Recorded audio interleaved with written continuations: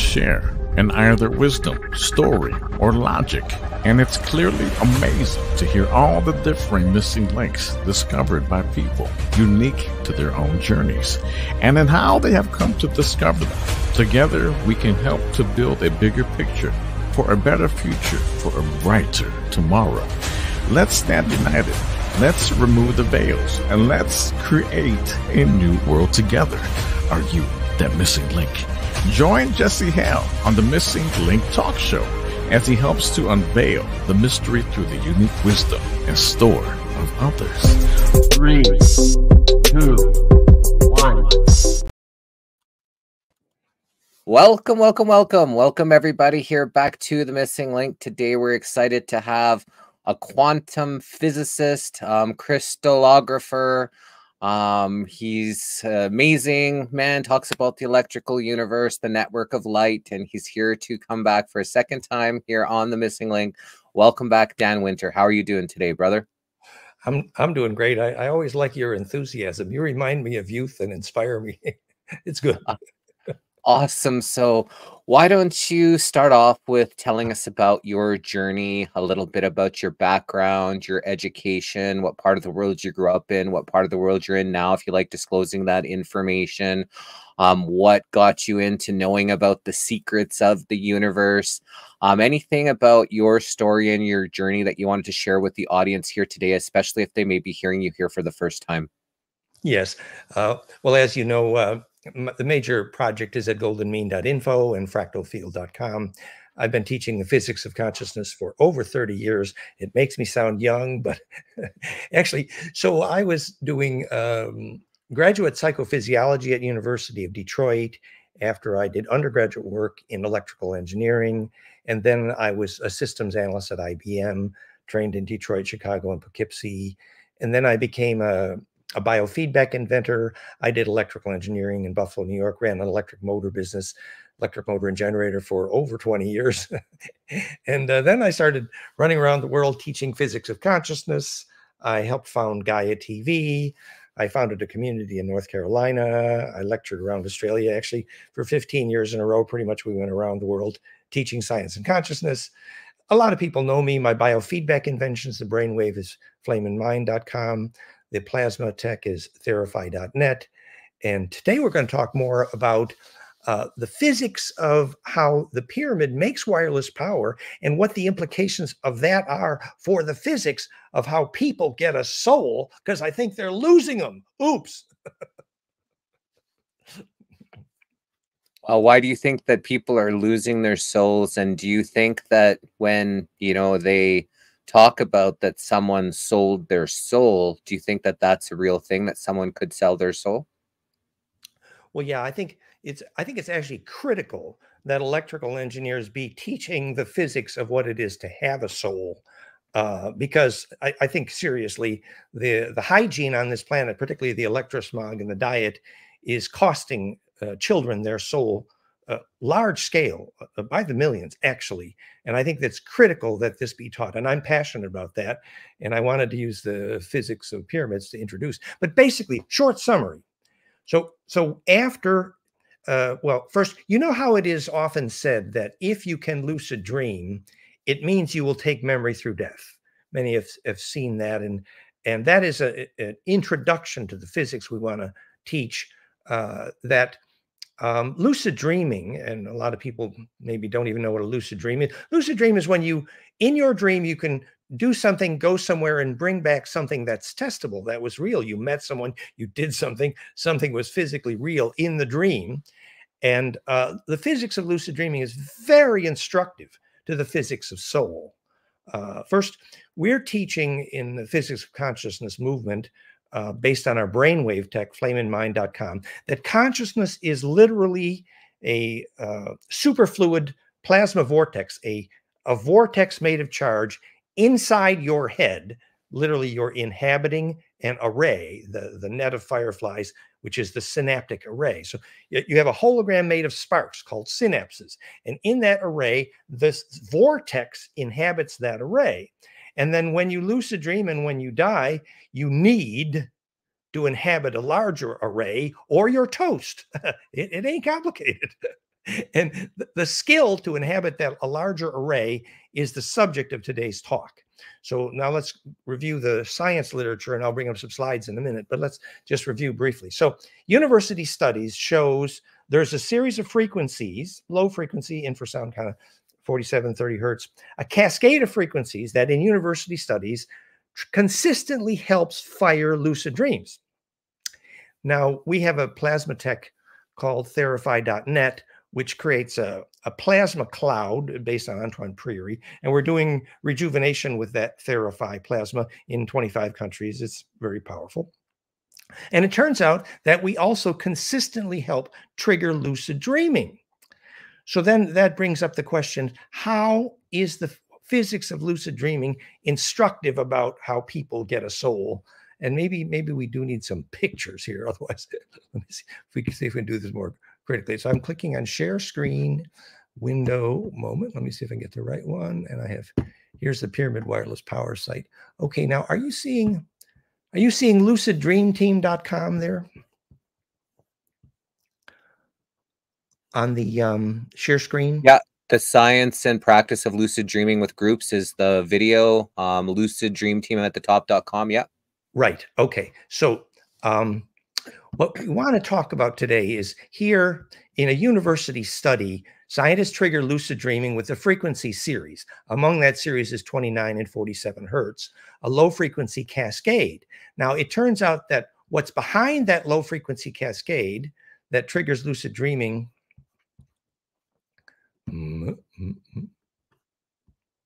Sorry, I lost my website here. All good, man. Let's see if I can scroll down. It doesn't let me scroll down.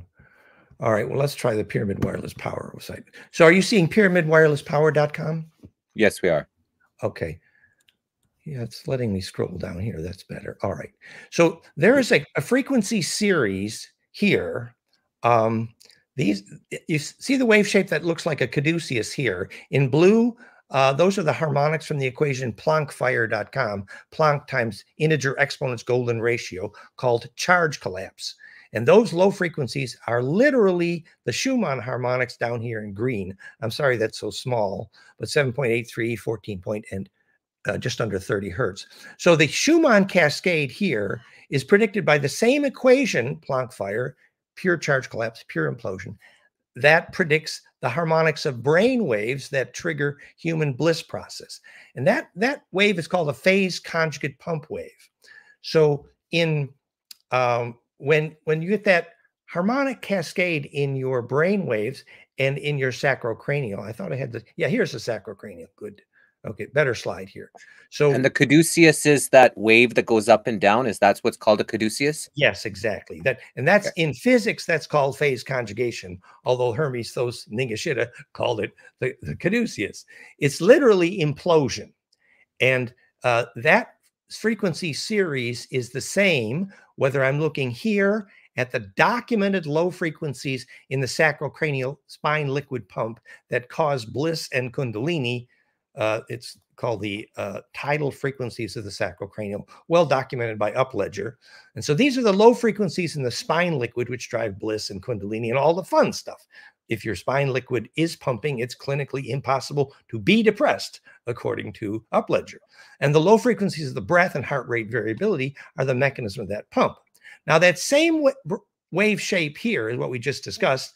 The low frequencies of the Schumann harmonic cascade and the pure equation, Planck times golden ratio, and the low frequencies of the brain wave here from alpha, beta, all the way up to gamma. And here we have 4 harmonics in golden ratio.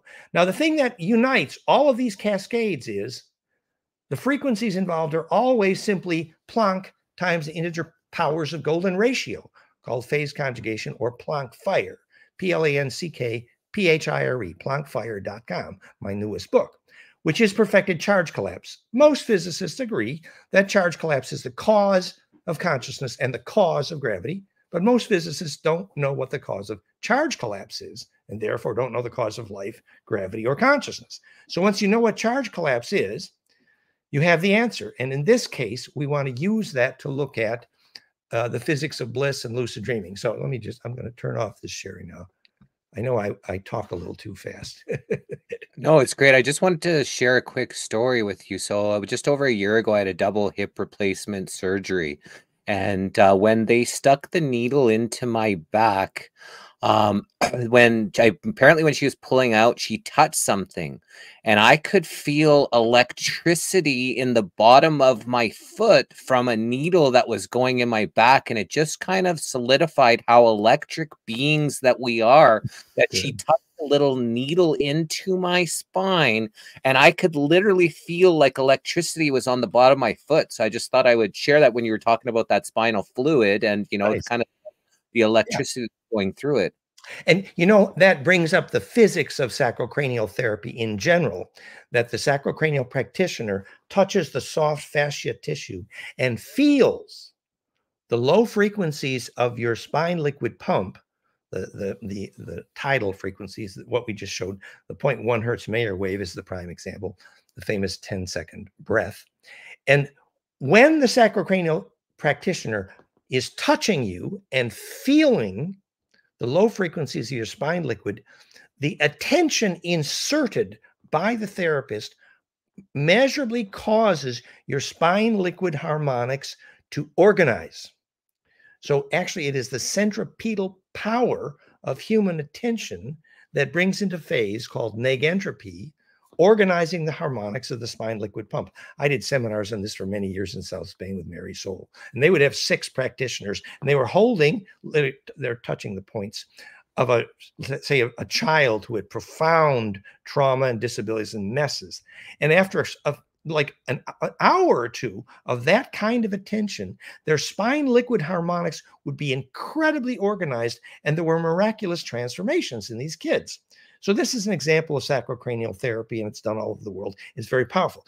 The physics is instructive in that it was the centripetal power of inserted human attention that organizes and negentropically brings into phase, harmonizes the low frequency harmonics in the spine and the brainwave. And this is all measurable. We measured it we did voice analysis, and we measured missing harmonics in the voice, and then we did brainwave analysis. My job was the biofeedback. Point is, now we need to understand what it is about human attention that makes it centripetal. This is going to lead us to the physics of what is a soul. So we started out with this issue. We think that humans in terrible electrosmog environments, Bluetooth and Wi-Fi and crap and crappy food and crappy diet, and doctors that don't know what a soul is, so they can't help you. So the physics is that what creates a soul is specifically, as an electrical engineer, which needs to result from our understanding of this conversation. So when humans have access to that kind of low frequency coherence we just talked about, it's called the phase conjugate pump waves. These are harmonic tensors, the low frequencies of the Schumann, and the same Schumann harmonic cascade is exactly the low frequencies of the alpha, beta, gamma harmonics in the brain waves, which measurably cause bliss when the brain waves literally implode. And that's called flameinmind.com, our brainwave system for measuring when you get golden ratio in the cascade from alpha to gamma, you measurably trigger bliss. And when you teach kids those low frequency harmonics in their brainwaves, they begin to be able to see without their eyes. You can see all the pictures at flameinmind.com. It's very famous. And it just happens, and this is part of the point we want to make today, it just happens that when you teach kids to trigger that alpha to gamma coherence in their brainwaves, and now they're blindfolded and they're seeing without their eyes. It's done all over the world. This is very famous. We didn't invent this, but we discovered the physics. It just happens that when you teach kids these low frequencies in the brain, they go into this bliss trance, and suddenly they begin seeing their ancestors. Oh my God. And the parents start freaking out, particularly Western parents. Actually, the Eastern parents, they can handle it. But when the kids start seeing their ancestors, it's like, oh, they like lose it. But this is very instructive to the physics. So the physics is that when you get that harmonic cascade in the brainwaves, again, visualize that liquid crystal vortex of charge, like a Schauberger water vortex inside your head, that vortex begins to implode non-destructive charge collapse, tuned by golden ratio harmonics to squeeze the transverse EMF, the up and down component of the wave, down the throat of that vortex and spit out the nose cone of that vortex called Planck. Planckfire.com, that Planck length. The vortex converts the transverse EMF and spits out coherent longitudinal EMF, sometimes called scalar, incorrectly, or torsional. And that coherent longitudinal EMF, a compressional wave, bounces around an array that looks like this. For example, the Earth grid dodecaecosis, sacred space. So the longitudinal waves, they will pass through about anything, but when they reach a symmetrical compression node called fractal, the nodes of that array are literally the songline dreaming track. The nodes of that array are literally the only place Kozyrev measured military quality telepathy. And they measured the magnetic flux density at those Earth grid and magnetic line crosses before they put the Kozyrev mirror in, because that's the only place you got telepathy. Hint, hint, what is the physics?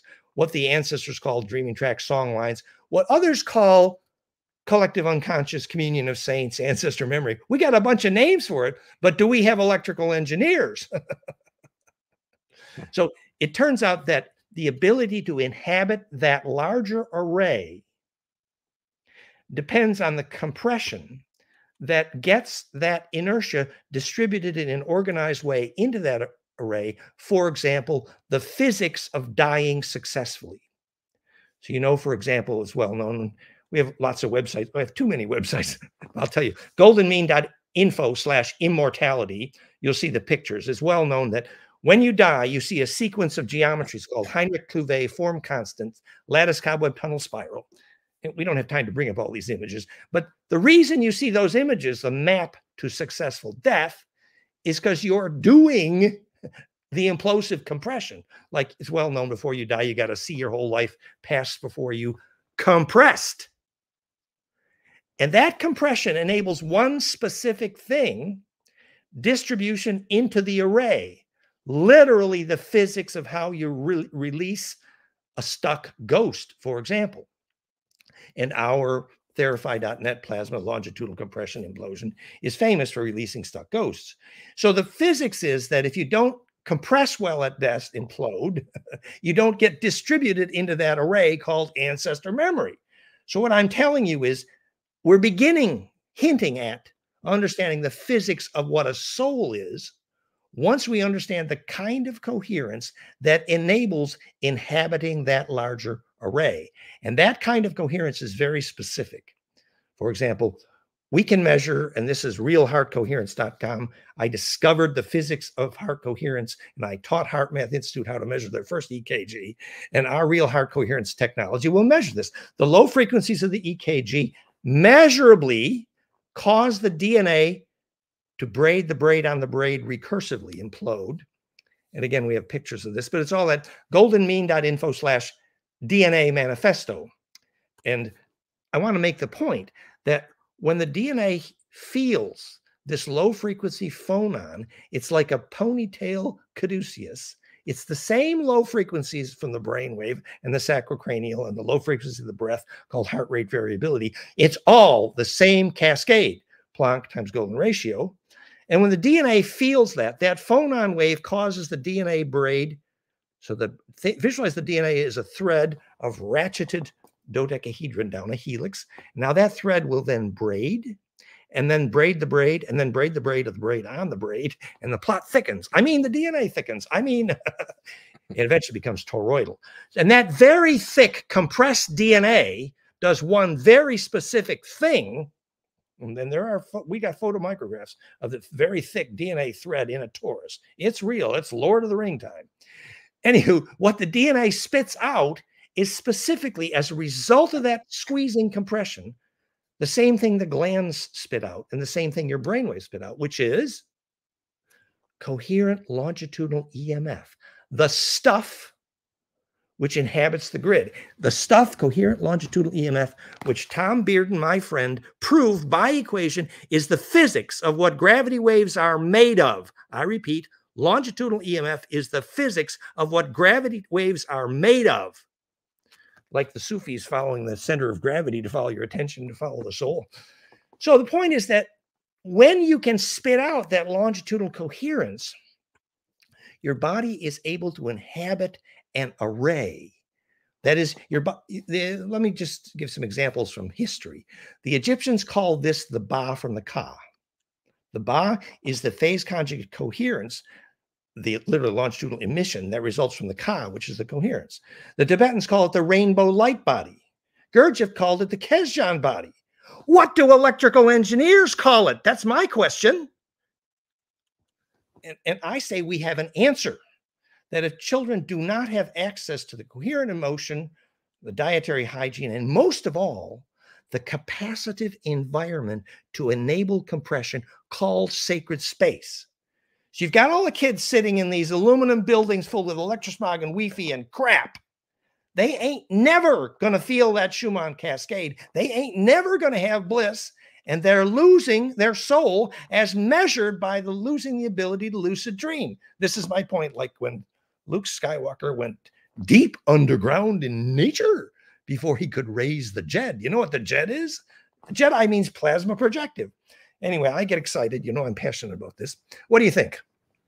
I think it's amazing, and people are loving this. Diane Smith says, I love it when people are smart enough to make my head hurt when I listen to them.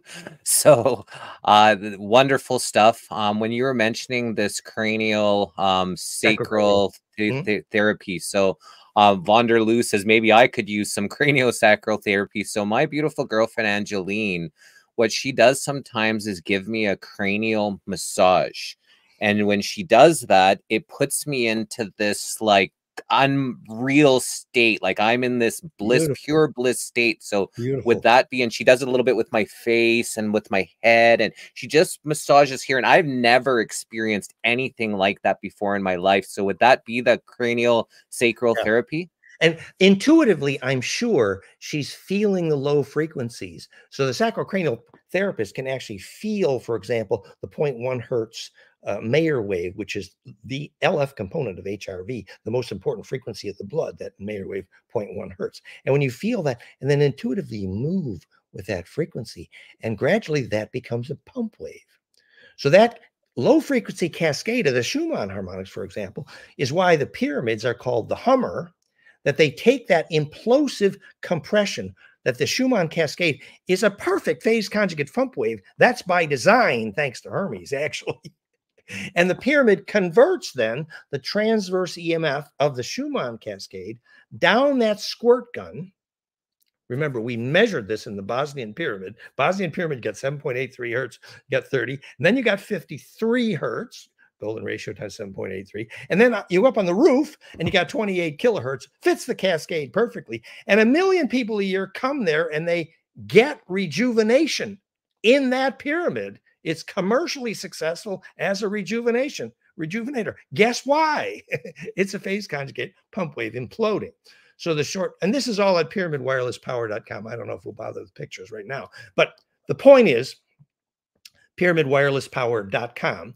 The point is that it's called transverse EMF component, goes down that vortex squirt gun tube. Again, same story. And it gets squirted out the center of that vortex tube if it's tuned to golden ratio times Planck, called planckfire.com, which is the perfection of charge collapse, cause of gravity, consciousness, life force, and all negentropy. That drain hole only. So when the phase conjugate pump wave cascade goes down and squirts out the center at Planck threshold, because the caduceus is now working like the cracking of a whip. And that longitudinal EMF then pumps the earth grid. Remember, the earth grid actually literally looks like this. And the bubbles, the nodes, the soap bubbles, are at the dodecacosa three-dimensional fractal nodes of that array, increasing the phase coherence of the longitudinal array. And that's called a gravity diode.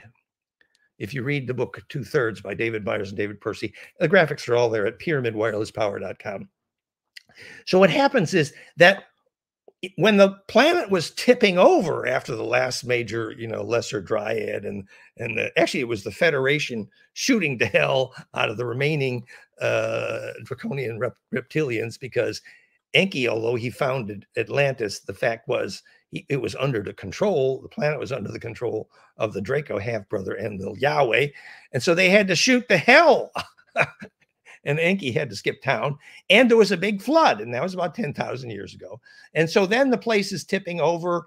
They installed the moon to hold it together, which only arrived about that time. And they used the pyramids as gravity diodes to stabilize the Earth on its new axis of tilt.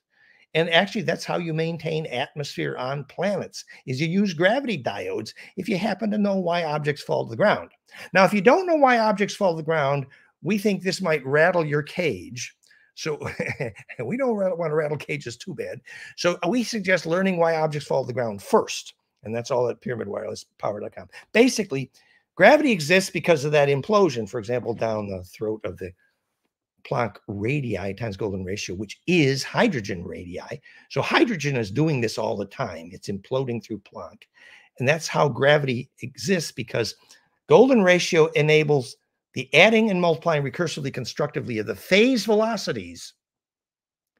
So only in that form of fractal compression, physicists were right, fractality is the cause of gravity, but golden ratio is the cause of fractality. So that adding and multiplying of the phase velocities down the throat of that vortex turns only that form of fractal compression into acceleration of charge towards center, named the gravity, which is only a name for acceleration of charge towards center.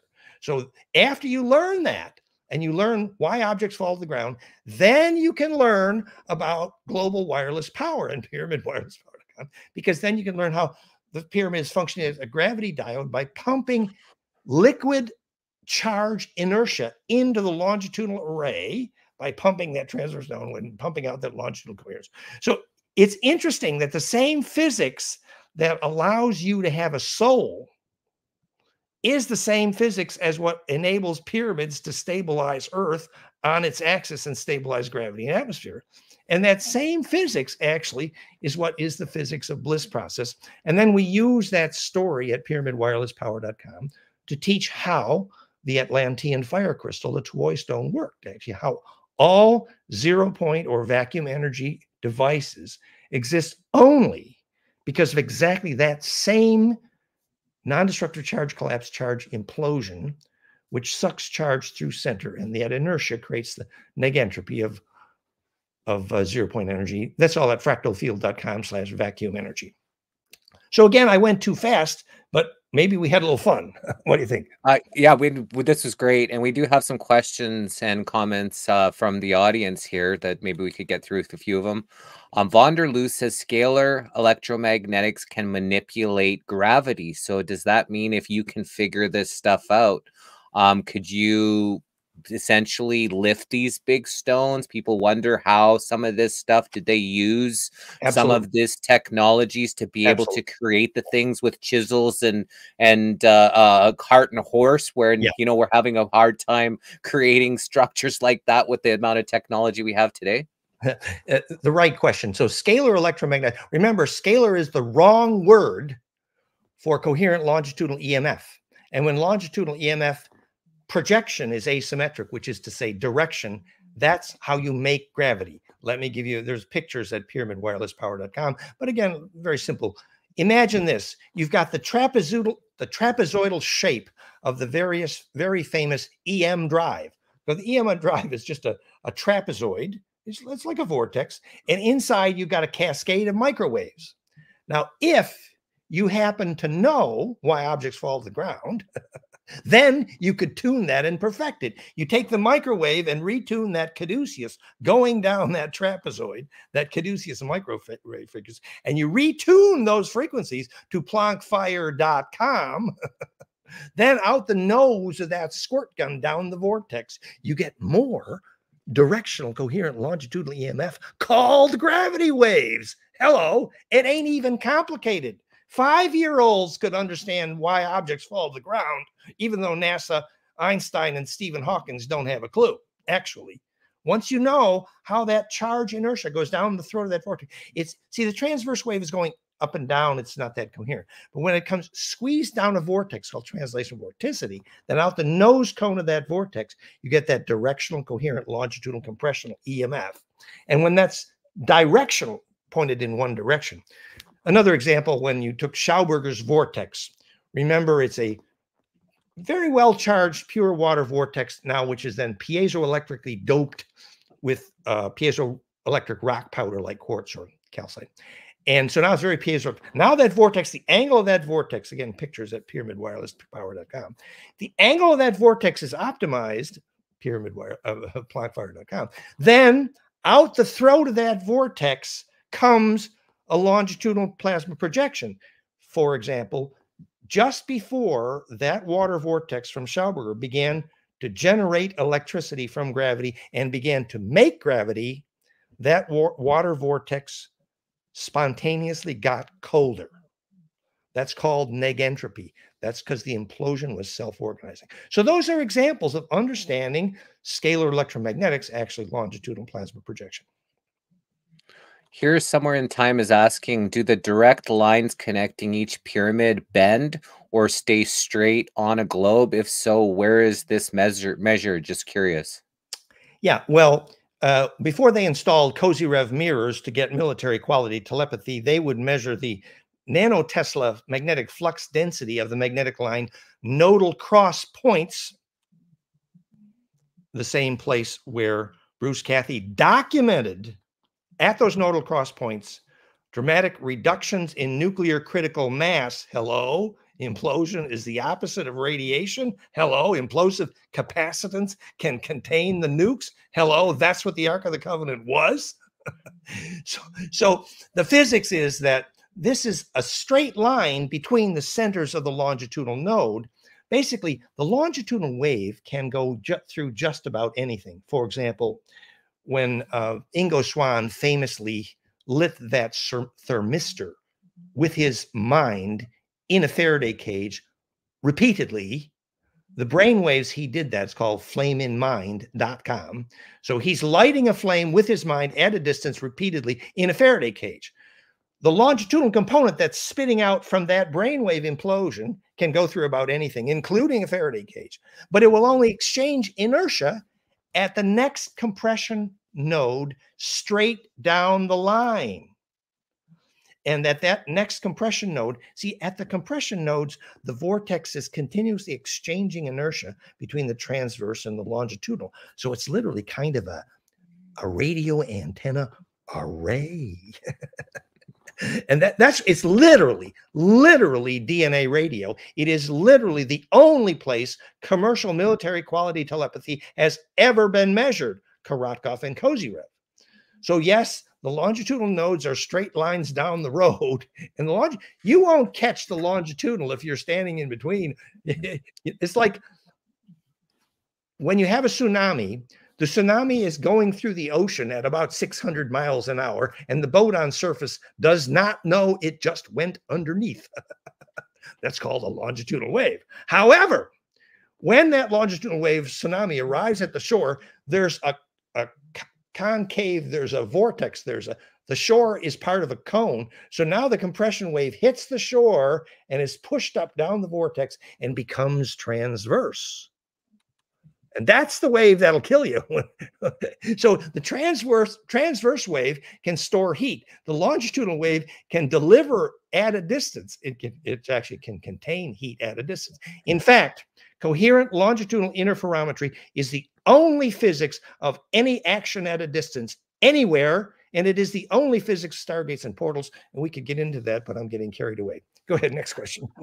Roger Jokey from my home province here of Alberta says, question, and I think a little lead into the question was, people say that this is Satan's world, Satan's in charge of this place and all this kind of stuff. I don't know how that works in physics, but he says, question, we are in the presence of knowledge being used for good, God, or evil. Whereabout are we presently in? I've been doing lectures for, I don't know, 5 years or so with Elena Denon, who I think is very good at teaching about the history of these things. And I think she's right. Well, I also worked with Anton Parks for years, who documented the history of Enlil Yahweh, who was half Draco, actually. and brought a lot of evil, I think, to this planet. But electrically, it is very simple what evil is. Evil is live spelled backwards, L into the IFI, to live, and evil is live spelled backwards. So L into the IFI is to turn into the focus of recursion. So it's simple.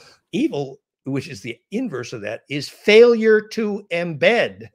In other words, essentially destructive wave interference. So evil never is actually personified. That's childish. Actually, is destructive wave interference. Another way of saying that is, when you go to bed at night, if you can play your day like it was a movie and not interrupt, it means you've digested into pure principle the experience of your day and you're ready to die. I mean, ready to compress well. I mean, ready to sleep. I mean, ready for bliss. So the point is that what was evil was the part of the memory of your day which was not a shareable wave. Perfectly shareable waves enable perfect distribution. And the only thing that can enter the perfect distribution in that array, which is literally, a billion years of DNA library storing only pure principle survival information. Eureka. So until you can digest your day into a shareable wave, you ain't ready to sleep, you ain't ready for bliss, and you ain't ready for death. So that's the difference between good and evil, quite literally.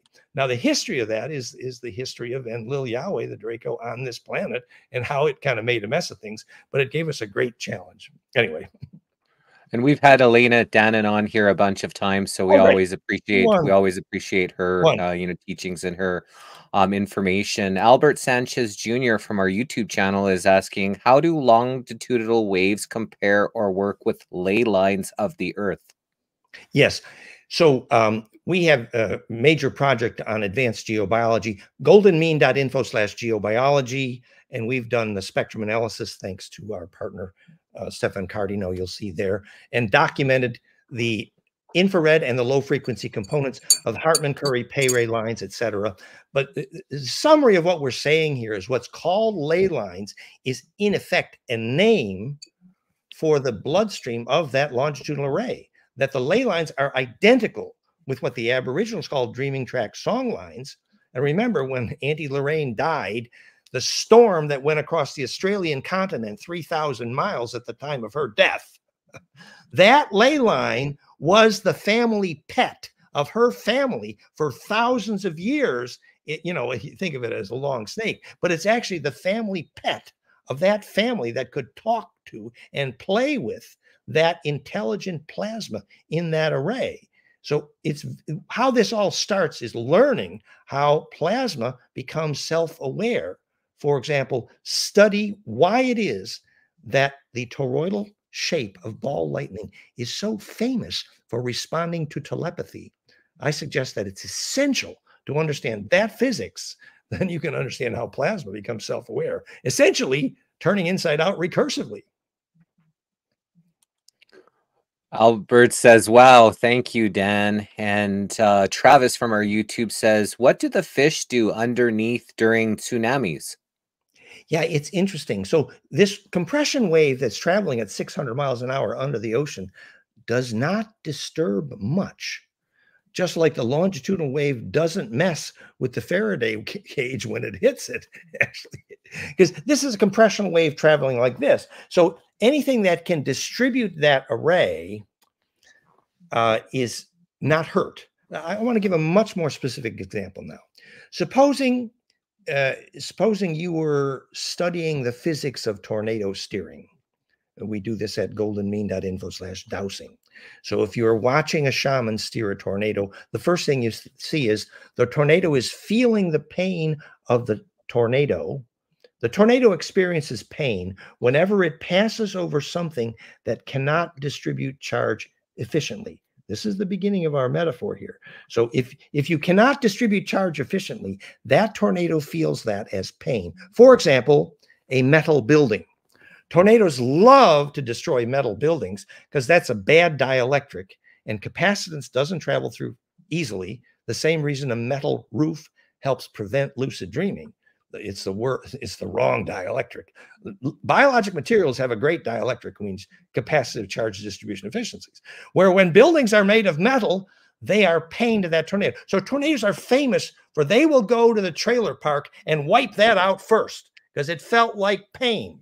Whereas if you get an ancient stone circle and a sacred stone church, a tornado will never, never, never, ever touch that, will not destroy it. No, because that felt like part of the body of that tornado, because charge distribution was enabled. So being part of that body is the trick. So longitudinal waves have no problem with things which have good dielectrics, but things which have bad dielectrics, metal buildings and ugly cities with horrible electrosmog, longitudinals do not get through, which means your children do not feel the Schumann cascade, which means your children do not feel. Now we have Dawn asked if you were a student of the I Ching. Well, I Ching is very useful because it's displaying the 64 permutations of 3, which are the codons, so not just the I Ching, but how DNA is assembled. So effectively, everything in the universe is a permutations of 3, especially the assembly of DNA, and that's a very predictive and useful geometric metaphor. And extended triangles, you can see that in actually the DNA codons as they nest and braid. So it's very useful. And they say the spirits of the I Ching are even more advanced than the Tarot, and you can literally speak to those spirits. They're called egregore. We had another question here. Much love, Brother Dan. Would you say plasma is another phase of water, hence why we see angels in the clouds, thus water is creator consciousness? That's a very useful question. So actually, remember, the universe is 99.999% plasma. Physicists are clear. What is plasma? Plasma is a name for the universal superfluid called charge, otherwise known as the ether. And the compressibility of that superfluid is the reason the universe exists. And when that charge or plasma rotates, that rotation of charge is the only origin and definition of stores inertia called mass. Only way mass is originated and defined is that rotation of charge. Plasma. Now, that rotation of charge has a period of rotation, and the period of that rotation is the only origin and definition of time. In other words, time is only a name for spin rate, nothing else. This crap about bending space-time is useless. Actually, it's simply because acceleration happens in the direction where you implode.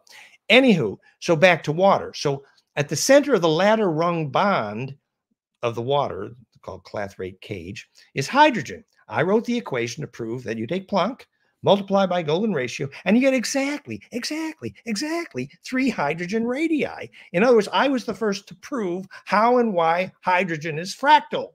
Hint, the center of every water bond. Hint, the center of every DNA ladder rung codon. Hydrogen, implosive, supports lightning. So yes, can we distribute plasma there? Absolutely.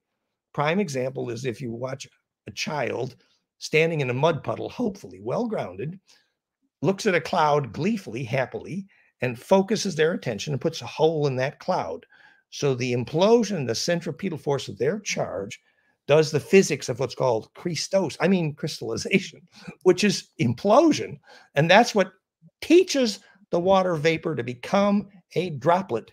It's very precipitating. It's fascinating because a lot of times I'll go outside to walk the dog and it's totally cloudy and you don't see the sun or anything.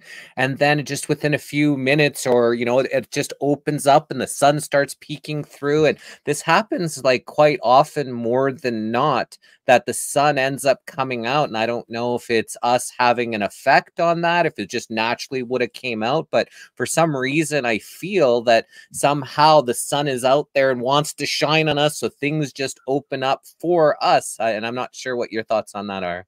Yeah, well, notice the relationship between when you feel joyful and when you radiate charge, which is implosive. Remember, the child that's able to put a hole in the cloud generally is a child that's grounded. And the physics of grounding here is access to the charge distribution that enables embedding, literally access to fractality. Same meaning for electricians as psychologists, grounding. So the book Earthing is profoundly instructive. And when you go outside, you take your joy and you get earthed, and there's the implosion. V11 says, can you tell us a bit about your imploder and new super imploder? Yeah, so at theimploder.com or now imploder.net, you can see the product line. Basically, I took that equation for the structure of hydrogen, 5 and 10 golden spirals down that perfect 60-degree implosion cone. I should have brought one of the gadgets up here. And so that implosion cone now, if that water is a bit piezo, works better with hard water, then that vortex will deliver spin density and charge density at the throat of that vortex. Now, what we also do is we take this supercentripetal magnetics. And so you got this spun water molecule, highly charged out the throat of that vortex, and you put it between that implosive magnetic array, and it shreds spins and creates much greater spin density, which even works in the vortex by itself, the imploder shower. People swear it eliminates the chlorine and they feel charged with the imploder shower. Or more powerfully, when we put the magnetic array down the throat there, super imploder, ultra imploder, we create dramatically reduced molecular cluster size, dramatically increased spin density, and therefore dramatically increase solubility. Remember, hydration is the issue of probably the majority of diseases, not just plant growth, but for humans as well. So it tastes better, it's spin dense, it's charge dense. And this has been out there for, I don't know, about 12 years. And these things, you know, people love them. They go to that imploder shower. So you can see that. So what we did is we call it Schauberger's dream. We took the principle of implosion and applied it practically. I did the 3D CAD CAM to make the perfect vortex. Question from Albert says, does the plasma charged rotation always turning clockwise? Isn't the Earth slightly turning counterclockwise at the moment?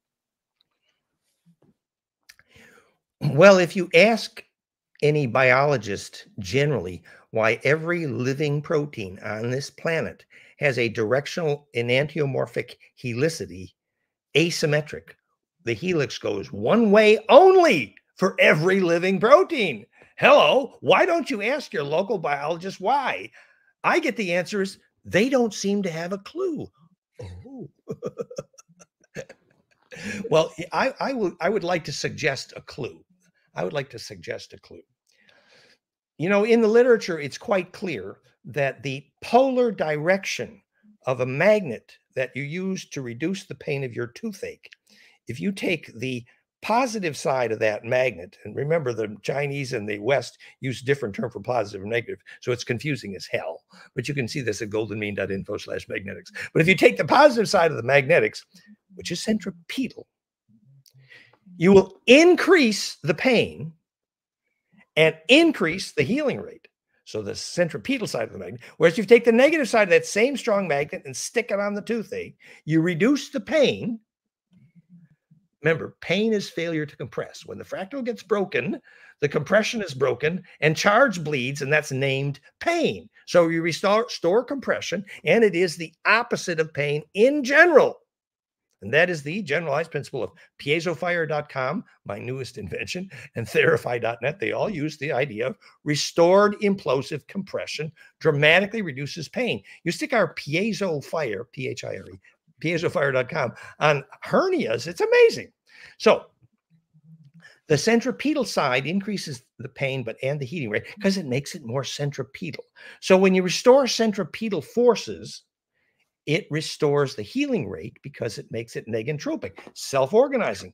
So back to DNA and why they don't know which side the magnet. Now here's the DNA wandering around in the primal soup, and here come the lightning, man. Here come the lightning. I think life is about to be born. It's called primal soup. Here come the lightning. Here come the lightning. The lightning comes down and adds spin. And then when you spin that protein, it makes the first DNA. Now, why is every living protein on that planet got a helix that goes one way only, which biologists don't seem to have a clue? Let me suggest a clue.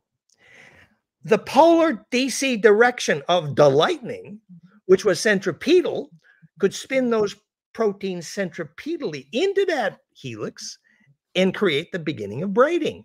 But the centrifugal polarity of that DC lightning would blow the hell out of those proteins, flying them apart. And you ain't never going to get life that way. So I suggest that's a clue. Hello. Anne from our Facebook is asking, do plants grow anti-clockwise above the equator? Remember, the the Coriolis force, which is different between the north and south hemisphere, is a tiny, tiny, tiny, tiny fraction of the actual magnetic inertia of the Earth's rotation. So to pick up the Coriolis force, you need something very, very, very sensitive. For example, though, if you do have water in a sink, and that sink is pretty circular, and you pull the plug, it's true. It will go out in the opposite direction, the north versus southern hemisphere. That's real. That's called Coriolis forces. But the difference between the power and the Coriolis force versus the natural magnetic wind of the spinning Earth is like 1/1 millionth of a percent. So it's a very weak relative force. So no, plants don't grow the other way there. No.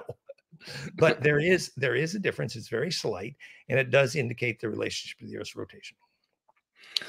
There is some evidence that's been circulating around lately about us getting energy from the ether. They used to put metal rods on the top of buildings with a giant ball, and inside that ball was filled with mercury. And the mercury would spin around in the ball, creating energy forming down through and powering the building. And I was wondering what's your thoughts on that is? Well, I think it would be instructive to learn the physics of why mercury was used inside pyramids to increase the amount of power they generated, which we know well if you studied the ancients. So most of the ancient pyramids had mercury in them for a similar reason. So let me give several examples. In the vortex that was called Vimana Nazi Bell Hanabu, you could make some gravity if you used water, piezoelectric water, in that vortex, like Schauberger did with the repulsine. However, if you used mercury, which had much higher specific gravity, and then you added a trace iron powder to make it magnetic flux permeable, and that required a wetting agent, which is a secret. And then they also used a low level radioactivity, which made it quasi superconductive. Now that vortex can make a huge amount of gravity, and that's how the Hanabu Nazi Bell Vimana flew, actually, because that implosive vortex then spit out longitudinal at the tip of the nose cone. Now the mercury inertia, storing the inertia of implosion. If you got this pyramid, remember the pyramid wireless power principle, there's the pyramid. It's profoundly piezoelectric, and it's tuned to golden ratio times Planck exquisitely, precisely. If you don't got 7.8 hertz, 50, the cascade is not right. That pyramid ain't making no global wireless power. No, but once it's tuned correctly, now it's piezoelectrically vibrating. The ancients called it the Hummer. And it's humming specifically the low frequencies of Schumann, which, by the way, is the physics of human bliss in the brainwaves. And people have bliss in pyramids, as did I. I got in the king's chamber and the lights went out, had a little fun. Anywho, the mercury takes that piezoelectric infrasound oscillation and concentrates it. So any liquid, when it's spinning in the right vortex, can make some implosion. But mercury can make more. Now, I'm not saying using mercury to make gravity is elegant. Hell no. It's inefficient, it's obsolete, it's antique, and it's poisonous. This is crap. But you learn the principle here, then later you do it with crystals. And finally, which is called the fire crystal, finally you do it with your DNA and you float. But the mercury in that vortex, when it's oscillating, remember, the building should be vibrating at the Schumann. And if that building is in nature, you got a shot. If that building is in the middle of a horrible electrosmog city, then hell no, you ain't going to get much power there. But it's the idea of imploding densely, the piezoelectric natural oscillations of the Earth, called the Schumann phase conjugate pump wave. Those buildings that still have the balls on top filled with mercury, apparently they have to have a wire on each side of them big cable that goes straight down into the ground, which grounds it to stop it from spinning. You know, they don't want people to know that there is alternative energy like this mercury balls because of their control system of, needing all of the energy to be monitored, paid for and taxed, opposed to us having some of these free energy technologies. Well, remember, relationship to ground is critical for everything. And even the pyramids, they had a very solid relationship to ground to enter into the distribution array so that the other pyramids tuned precisely could be pickup points for globalwirelesspower.com, pyramidwirelesspower.com, sorry. So the reason Tesla failed, first, he had the harmonics wrong. He used 60 cycle. Can't even make carbon nano. No, you need 50 in the Cascade Golden Ratio Planck. Also, Tesla didn't know where the nodes of the longitudinal array were. He was out on the lawn trying to pick up power in the light bulbs on the lawn, plugging them into ground, but he didn't plug them into the nodes of the longitudinal array, effectively dowsing required. So your relationship to that ground, again, I recommend the book Earthing, gives you that ability to distribute the charge accurately. And that is the key. Remember, all vacuum energy, sometimes called zero-point energy or free energy, is that charge collapse only. Fractalfield.com/vacuum energy. Here we have a question. Oh, where did we get that? What is Dan's thoughts on electroculture gardening?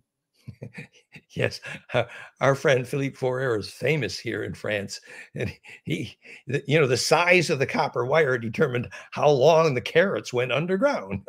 No, electroculture is real and powerful and beautiful, and effectively what you're doing is you're recognizing the physics. There's very instructive physics about plants. Every Steiner biodynamic gardener knows you have to avoid the moon for a seed to germinate. And that physics is very instructive that, if you put I tell the story many times, but put a copper plate on the roof and a wire down to a copper plate in the basement, and the basement is pitch black, the plants grow just fine because they get that longitudinal wave from the sun. However, at the moment when the moon came between the earth and the sun a few days ago, that because the moon is hollow in metal, it's a horrible dielectric, and it completely blocks the longitudinal wave of the sun.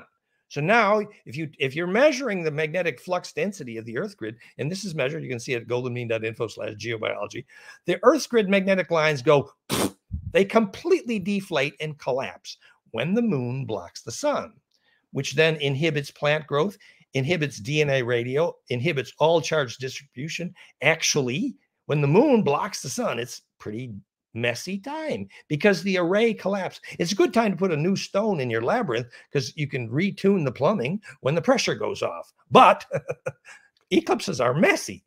So electroculture is an example of harnessing the centripetal force. Remember, the primary purpose of ancient stone circles and pyramids, one of the primary things they were used for, was zapping the seeds. You zap a seed in a pyramid, stone circle, or therify.net, you get dramatic, they're talking 300% growth benefits, especially in marijuana. Imploder.com, they love our therify.net. They buy them. And we got an agricultural university in Germany here bought the therify just to zap their seeds. Well, the reason that causes seeds to grow is you added the symmetric centripetal force, and that implosive squeezing is the definition of the moment of germination because it really sucks. I mean, because it has to suck. Otherwise, it ain't going to suck in the first nutrient. And that suction is the result of implosion. So you need symmetrical compressionals. The same physics is why the first nuclear device was called implosion, because you need the phonon longitudinal symmetrically arriving, and that's the definition of critical mass. It's a very interesting thing.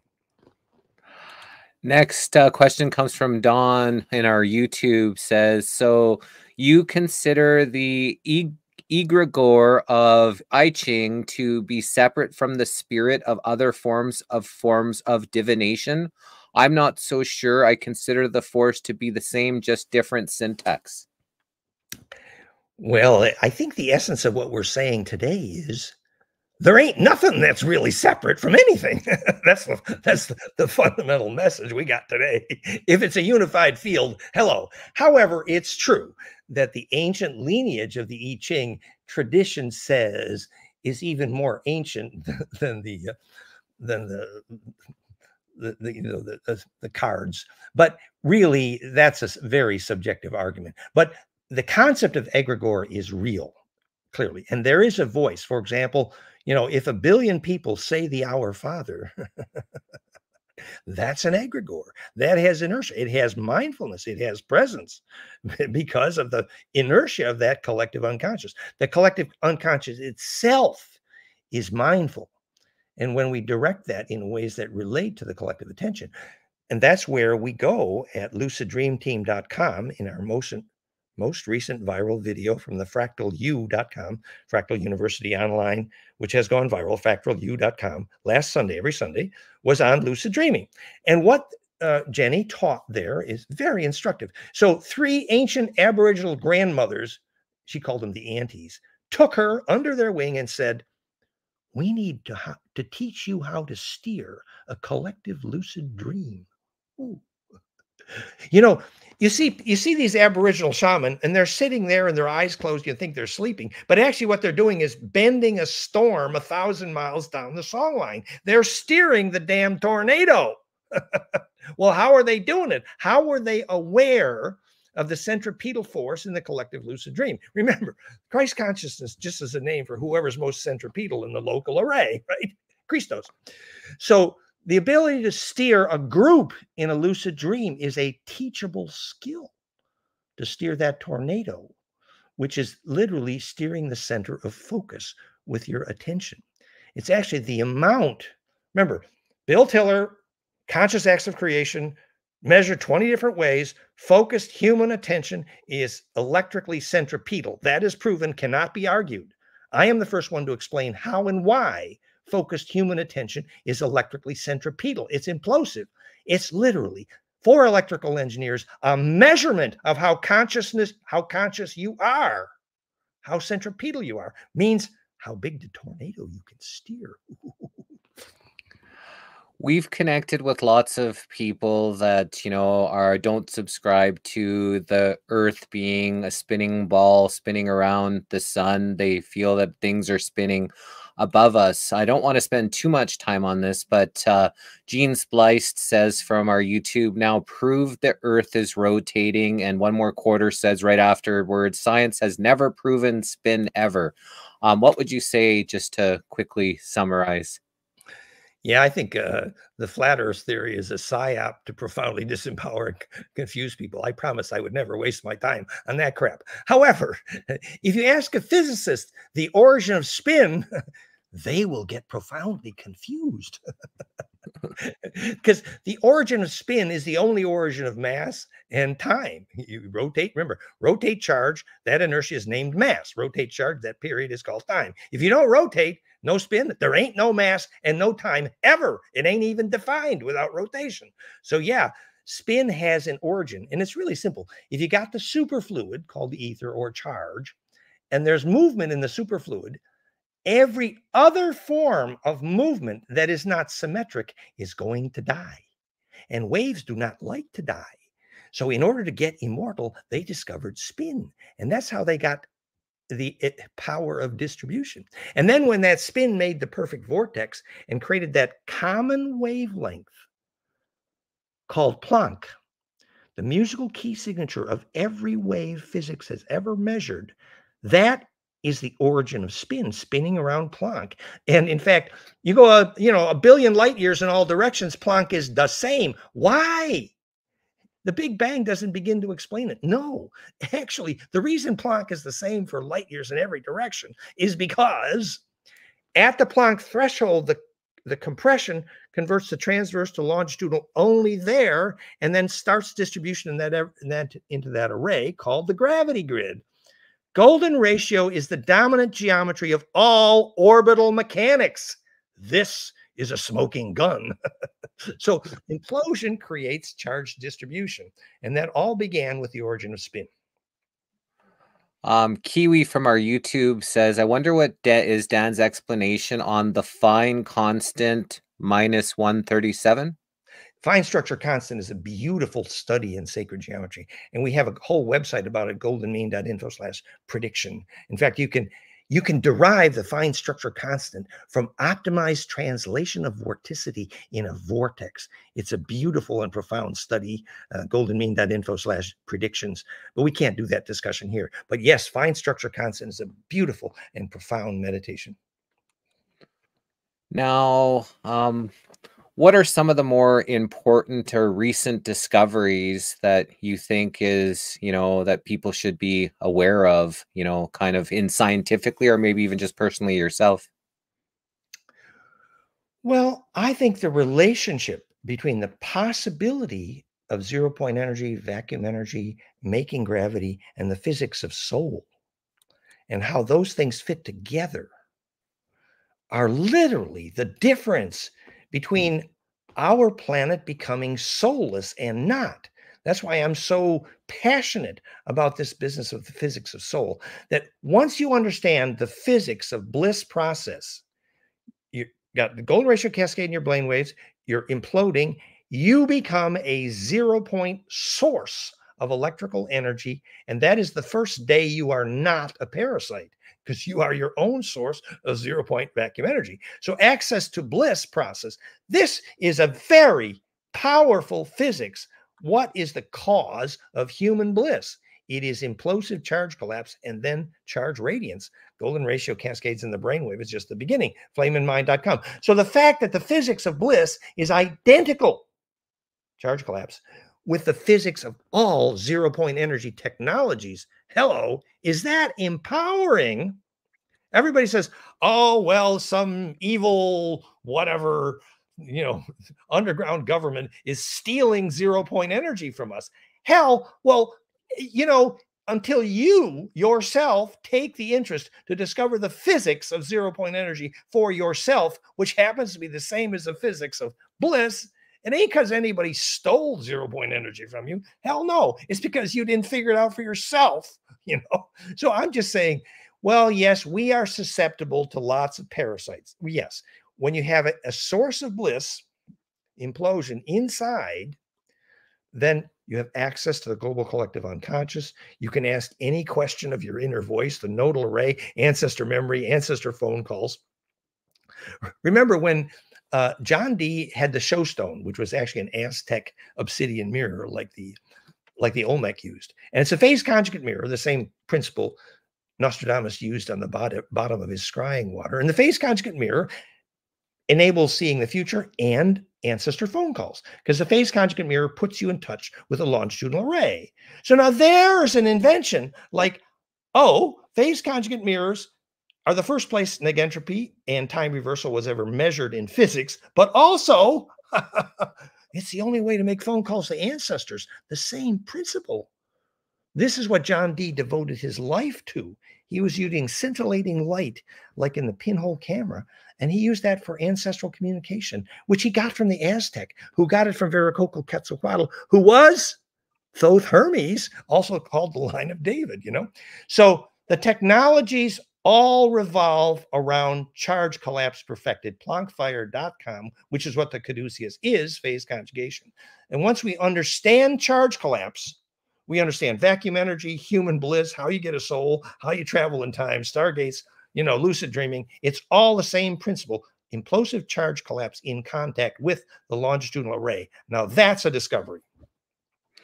Are you talking about the John Dee that people say was like connecting demons to the royals? Or I haven't studied it too much, but is that the John Dee that you're talking about?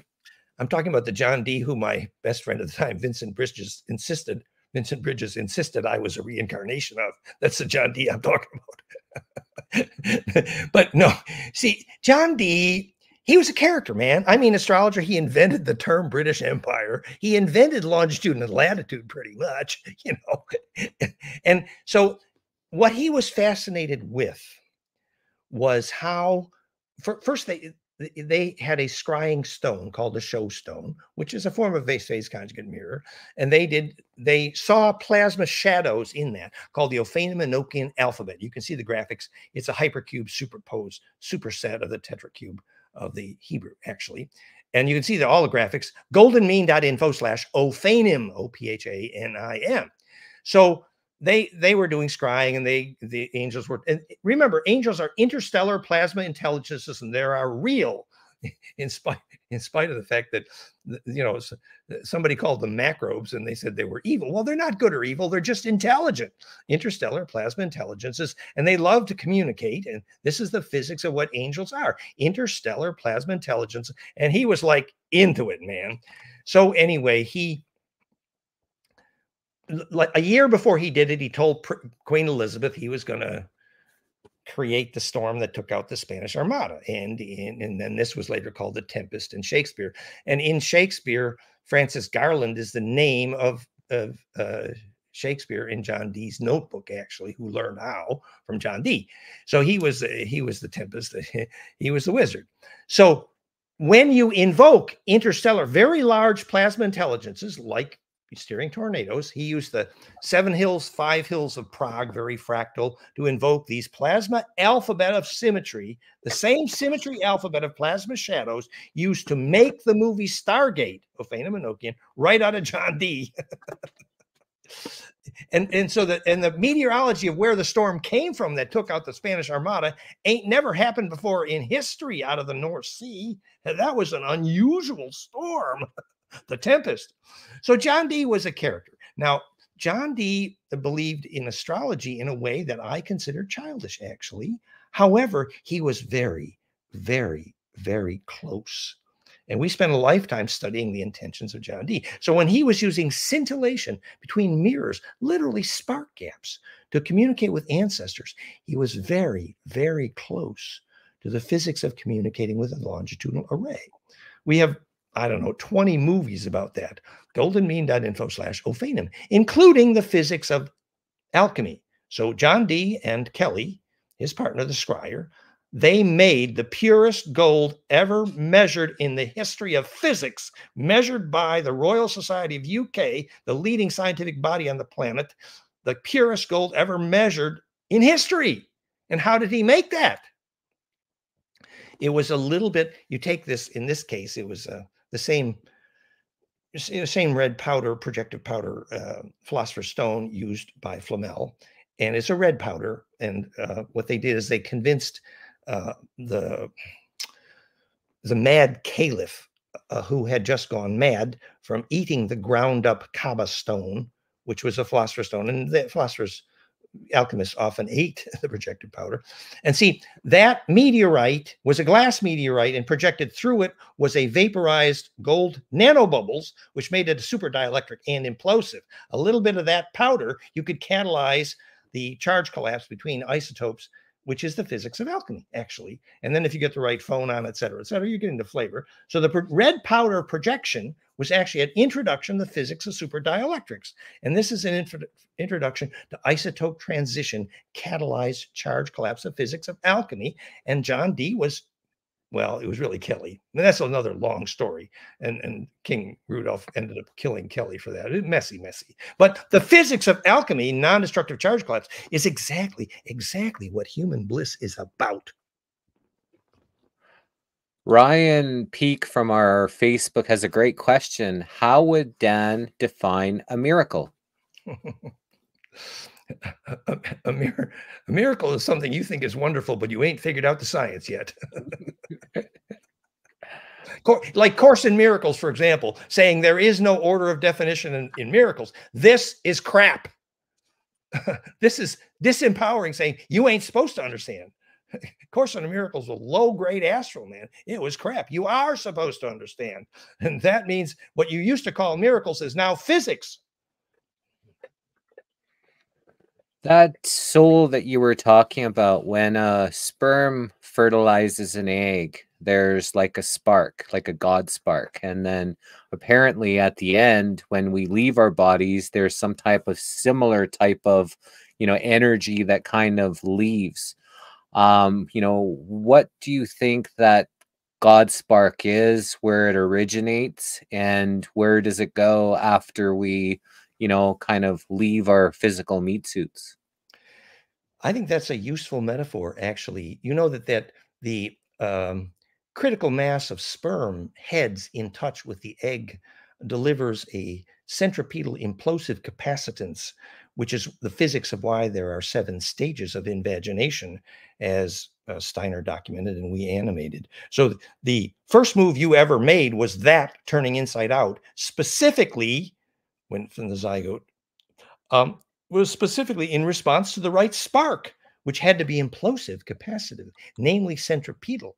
So this, then actually they say that it was usually an array of sperm that could cause the egg to turn inside out. And by the way, the Celts knew that it's better if the grand and great grandparents are present watching at that moment of first insemination, because their attention adds to that centripetal force. Talk about a spark, man.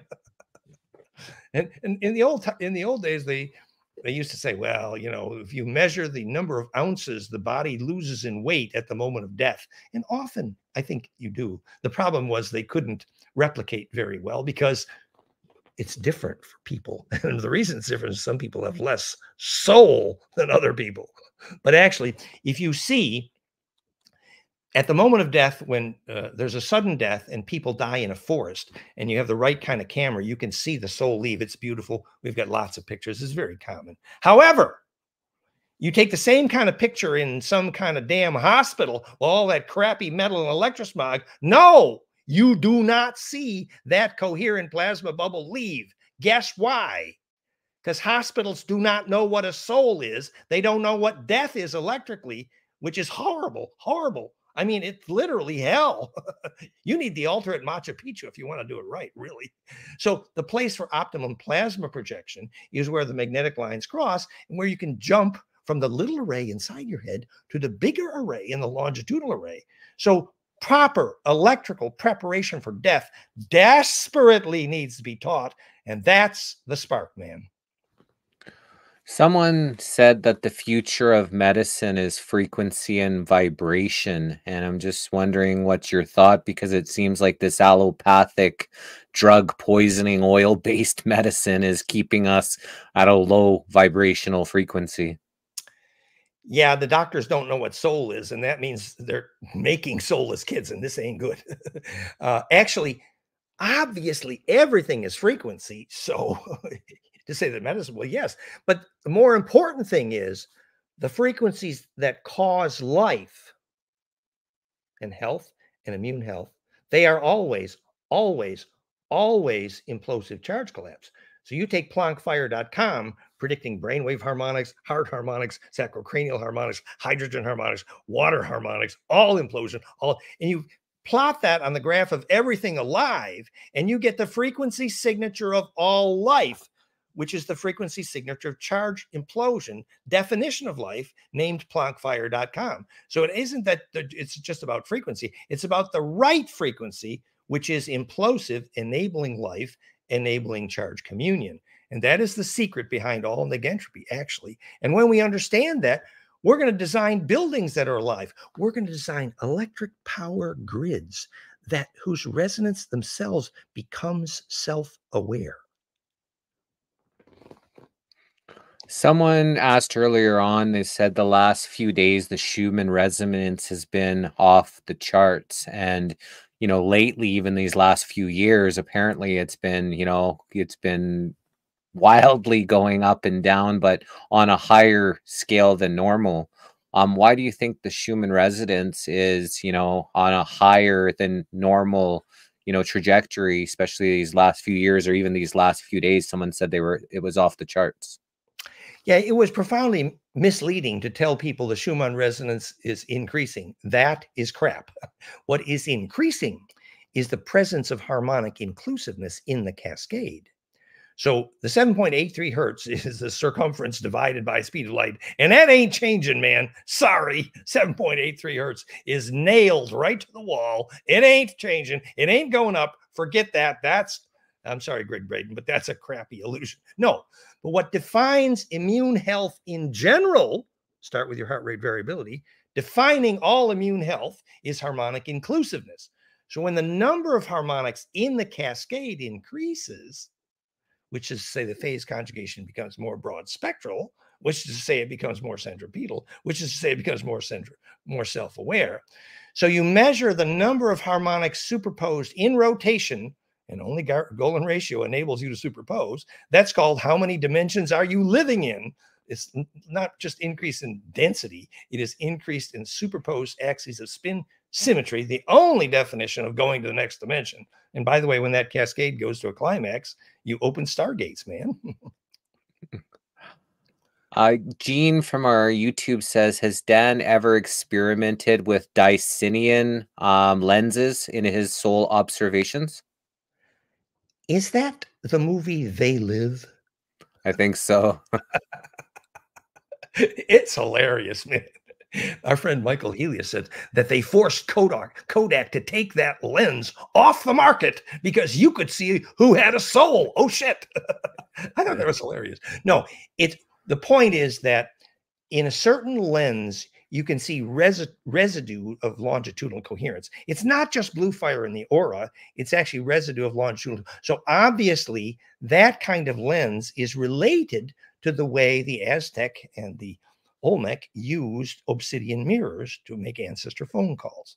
If you got a partial phase conjugate in the array, then you can prehend the longitudinal component in exactly the way that when your brain waves implode and your aura becomes very spin dense and you're still and centered, that is the physics of clairvoyance, prehending the components of the longitudinal array, literally ancestor radio. So yes, there are many ways, including this type of lens, to see whether the aura has longitudinal coherence. The sad thing is, every electrical engineer on this planet knows how to pick up and receive transverse EMF, but how to pick up and receive longitudinal EMF? 99.99% of electrical engineers have never even heard or thought about it, even though that's the physics of soul. You think we got a problem with our electrical engineers? Yes.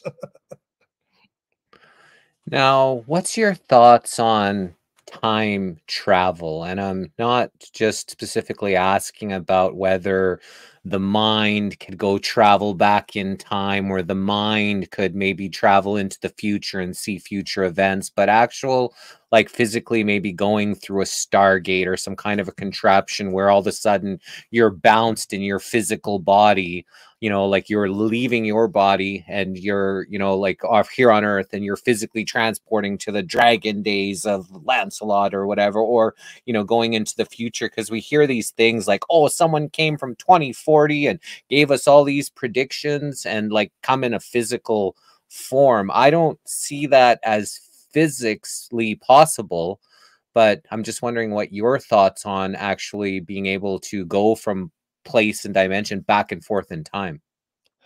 Well, let's start with what's been measured. When they measured time reversal in phase conjugate optics, you implode the lasers, you need a super dielectric barium strontium titanate, and that enables the charge distribution of super dielectric, where the implosion of optics happens, and that's the pine cone kissing noses called phase conjugation. The first place time reversal was ever measured in modern physics, phase conjugate optics. There were some interesting limitations. When they called it time reversal, they actually only meant negentropy. They observed you could not time reverse clean steel back to rusted steel. Doesn't work. You could only time reverse rusted steel back to its increased order previous state. In other words, time reversal was only negentropy in those original measurements. You could only return to increased order and not decreased. Think about that for a minute. The other thing about, let me talk about the portal for a minute now.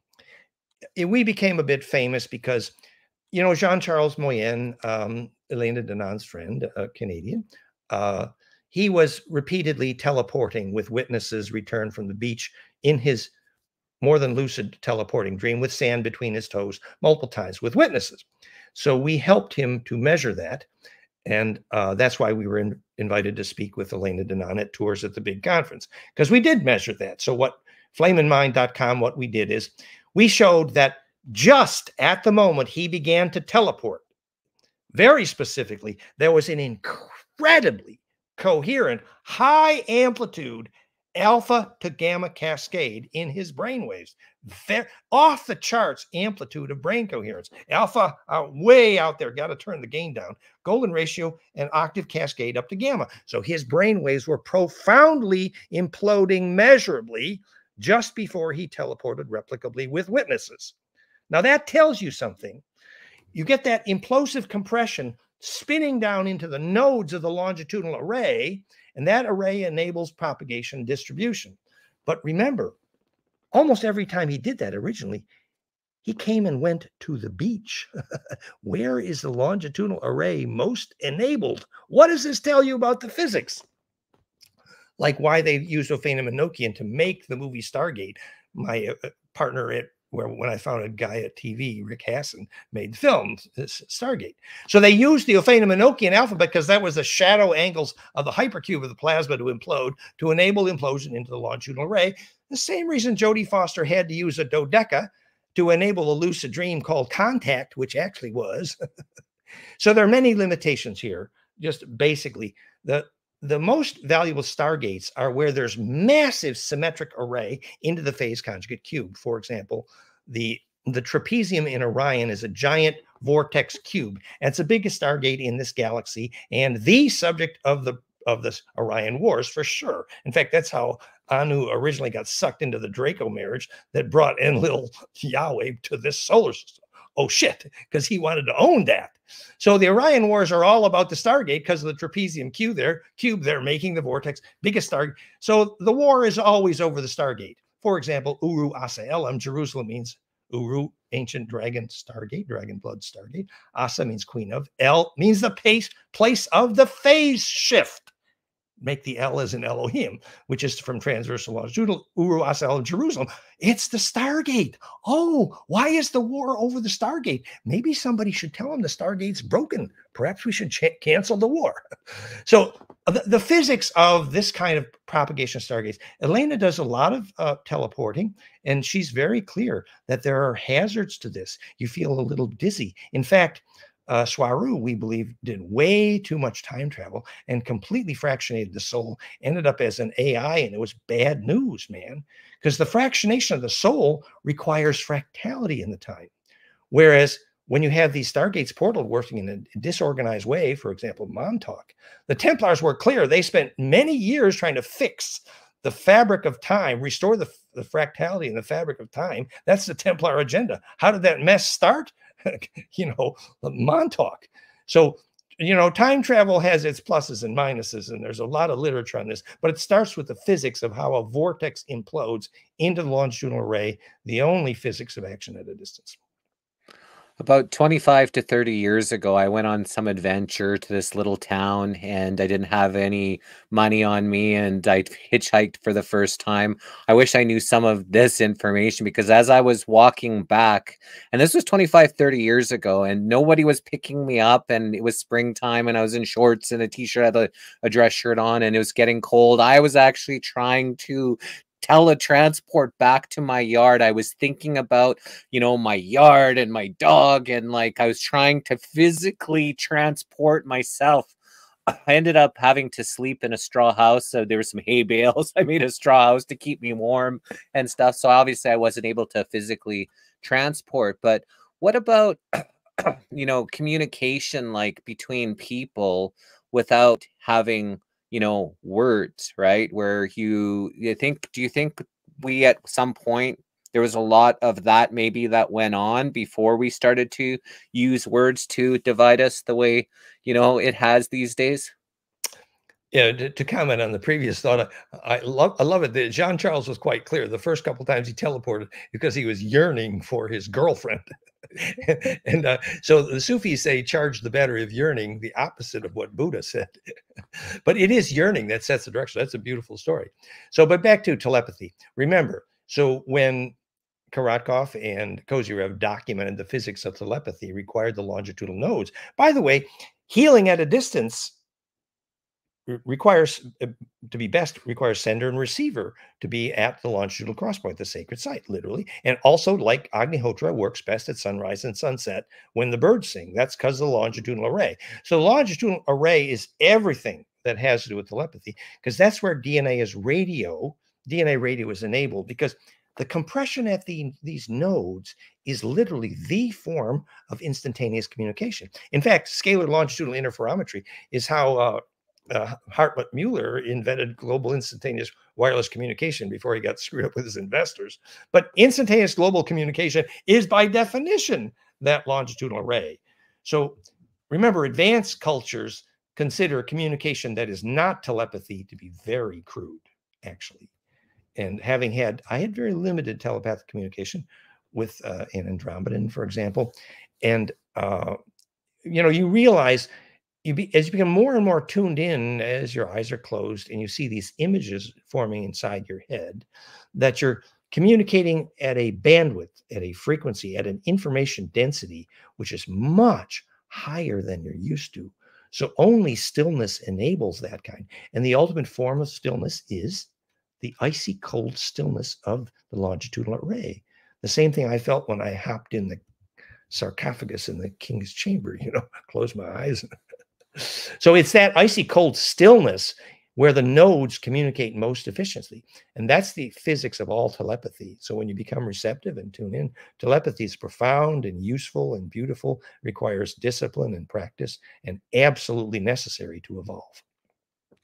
What would you make of someone that, did some kind of a drug-induced, psycho, well, what he took this thing called salvia, and his brother, I was a roommate of mine, and he said he went to some other dimension, and he was talking to some old wise elder, but they weren't using words, and they were having this brilliant conversation, and the guy told him he needed to go back, and he didn't want to. I want to stay here. And he was fighting going back at the time. Maybe his trip was coming down, whatever it was. But once he came back, he was different, and it's like some of his consciousness maybe got trapped in this other place, and he was a totally different person. He ended up going to the psych ward, the mental hospital. He left with my pool cue and a pillow, door open, and left. Cops picked him up, and then after that his parents had to pick him up and fly him back to Vancouver, and he was, I haven't heard of him again, but whatever happened in that experience, he said he was telepathically talking to someone, and he told him to go back, and he fought coming back. So do you think his consciousness, maybe some of it got trapped there, or because he was totally different after that? That's a very instructive story. Very useful question. My friend Ananda Bosman in Norway, we did a lot of lectures 30, 40 years ago, was teaching Salvia Divinorum, actually, as one of the acacia-related higher forms of the ancient Egyptians, and a very psychokinetic potential, and having extreme astral hygiene challenges.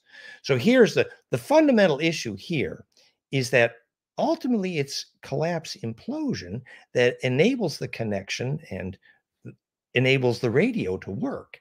And if that implosion is not self-generated and is not symmetric, that is the beginning of holes in the aura. Literally the fractionation of the personality, literally the fractionation of memory. Now, obviously, if he did this major trip and didn't want to come back and only part of him came back, oh shit, what a mess, And soul retrieval is very, very, very difficult shamanic trick. This is not easy to pull that vortex back together. Humpty Dumpty, you couldn't put all the king's horses and all the king's men couldn't make an egg. I mean, a soul back together again, even though the Dracos manipulated the royal blood of Europe for 1,000 years like show dogs, they still couldn't make a soul. That's what Humpty Dumpty's about. So yes, this is very instructive because sometimes a little bit of the psychoactive material in the right environment with shamanic discipline and guidance for people who are really stuck and can't have their own bliss experience yet. With the right discipline, this can be helpful. But let me give you another example. My friend, Robert Archer, he ran the Santo Daime Ayahuasca Church in Sedona. And these guys were far more perceptive to astral entities. Oh, yes. However, they were far more afraid of them also. Why? Their aura was very, very porous. So only solid symmetry in the aura, self-induced implosion that's precisely symmetrical. Otherwise, implosion can't do its job. The job of implosion, sometimes named bliss, is precisely toasting to parasites. So if you got beautiful bliss power inside you, you have access to your own regular source of bliss, the beginning of not being a parasite, then obviously you're going to toast all the parasites, astral and stomach. All the parasites get toasted if you got real bliss. It's a fabulous, wonderful thing. It's really quite simple. At the center of that implosion, only the shareable wave survives. And that means everything parasitic is toasted. It's really quite simple. However, if that implosion is asymmetric, like big holes in the aura, and we suggest measurement, if your teenager comes and says, I want to try recreational drugs, get one of them GDV, Karatkos gizmos and measure the holes in the auras and teach your kids about astral hygiene 101. So this is why recreational drugs can be profoundly dangerous. Even ayahuasca, I believe, really, is literally because of holes in the aura. So look, ensoulment is defined by how coherent and long wave the memory is. So when you leave part of yourself due to any kind of trauma, it's literally a piece of your soul. So when you were young and you had some trauma and you sealed off a little piece of memory, you got to go back and find that, or a piece of yourself is gone. So contiguity of memory is the beginning of ensoulment. I heard a ophthalmologist talking to a seminar in front of a bunch of medical doctors, and he was saying, I'm going to put my naturopath hat on. And he said that most physical ailments that the body creates is some kind of trauma-stuck energy, mostly from childhood trauma, and that's stuck inside the body. And it starts to manifest into something physical, as trying to tell the body, hey, there's something here you got to deal with. And it starts to give it signs. And I was wondering, it kind of relates to what you maybe were just talking about. Exactly. And you could hum a few bars from the famous song, Haven't Got Time for the Pain. So not having time for the pain means you don't have the courage to go back and retrieve the broken memory. So what happens at the moment of maximum pain is you literally check out of your body, and then there's a chunk of memory missing. Unfortunately, with the chunk of memory missing goes a chunk of your soul. I mean, the coherence of memory is literally the symmetry of that implosion. So it's urgent. It's critical. You relax, do the therapy, whatever kind of therapy you like. Even therified plasma is good for, trance induction, but there's a million ways to do it. But you got to go back, relax into it, and see through that memory and feel every moment. And then you regain that power. Otherwise, your soul begins to unravel. Literally, it's real. It's necessary. Continuity of memory is everything. Reminds me of the saying that, everybody should meditate at least 10 minutes a day. And if you don't have time, you better be doing it an hour. That kind of thing, which is to enter the stillness and feel the continuity of memory and the bliss.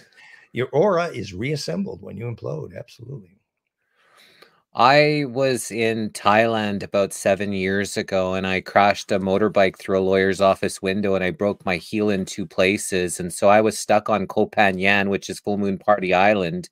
And I had met this shaman. He used to be in the US military, and he was out in Thailand, and he had all his psychedelics and all these type of things. So I had tried DMT for the first and second time, the only 2 times I ever tried it. And when I went into the trip, the first thing that I saw were these Egyptian goddesses that were dancing seductively, that were trying to pull me into them, but they had snake tongues.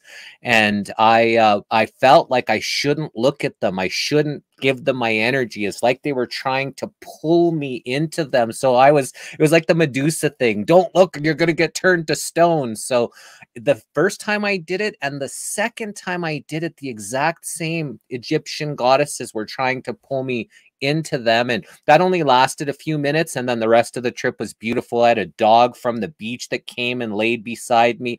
I could see and feel his energy and his light, like with my eyes closed. I'm in this other world, but I could see the light and all the energy that was going around. But I was just wondering what your thoughts on what these Egyptian goddesses were that I felt were trying to pull me into them. Yeah, probably there was some past life succumbing to addictive behavior, even around sexuality. The Kundalini is called a serpent, and Thoth is called a snake. This is a snake of plasma that implodes up your tailbone through your spine and explodes growth into the high brain. and it's beautiful and powerful and evolutionary. But after my 30 years of Kundalini, when I first started, I cried continuously for about 3 months. Process every emotion you ever had until it's shareable, man. That's a lot of crying. So what's happening is any tendency you have to fixate on leaking that energy before it reaches pure principle. Sexuality is one example. That, here's the explosion of growth of pure creativity up your tailbone. Now, if you haven't had the experience of fulfilling sexual process, and you're in fact susceptible to temptation, you're always going to have a leak there. So whatever form of temptation you haven't conquered in the last 1,000 lifetimes, it's going to come back. And the serpent is a name for a plasma vortex that needs to be steered. And sexual energy is only one of them. But until you can steer it into a direction which serves the whole, everything else is basically temptation and leakage. What about actual nighttime dreaming? Because obviously that's different than lucid dreaming. What do you think that is? And, what is happening? Are we going into a different dimension and experiencing things? Because when I don't consume cannabis for long periods, I seem like my dreams get a lot more intense. But when I'm consuming cannabis on the regular, I don't really get those intense dreams that I'm actually being chased and running, and like there's all kinds of stuff that's happening in these dreams when I go to sleep when I'm not consuming much cannabis. Yeah, the theory, well, I think there's some research that there is a correlation between lots of cannabis and shortened attention span, and that's documented particularly in young people, I believe. And shortened attention span has to do with the inability to hold a vortex to an implosion point sustainably, actually. And so I would suppose that when your attention span is shorter, the bright implosion is less.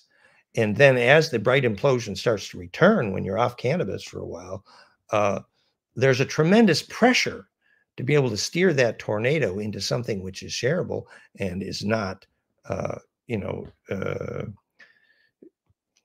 depleting. So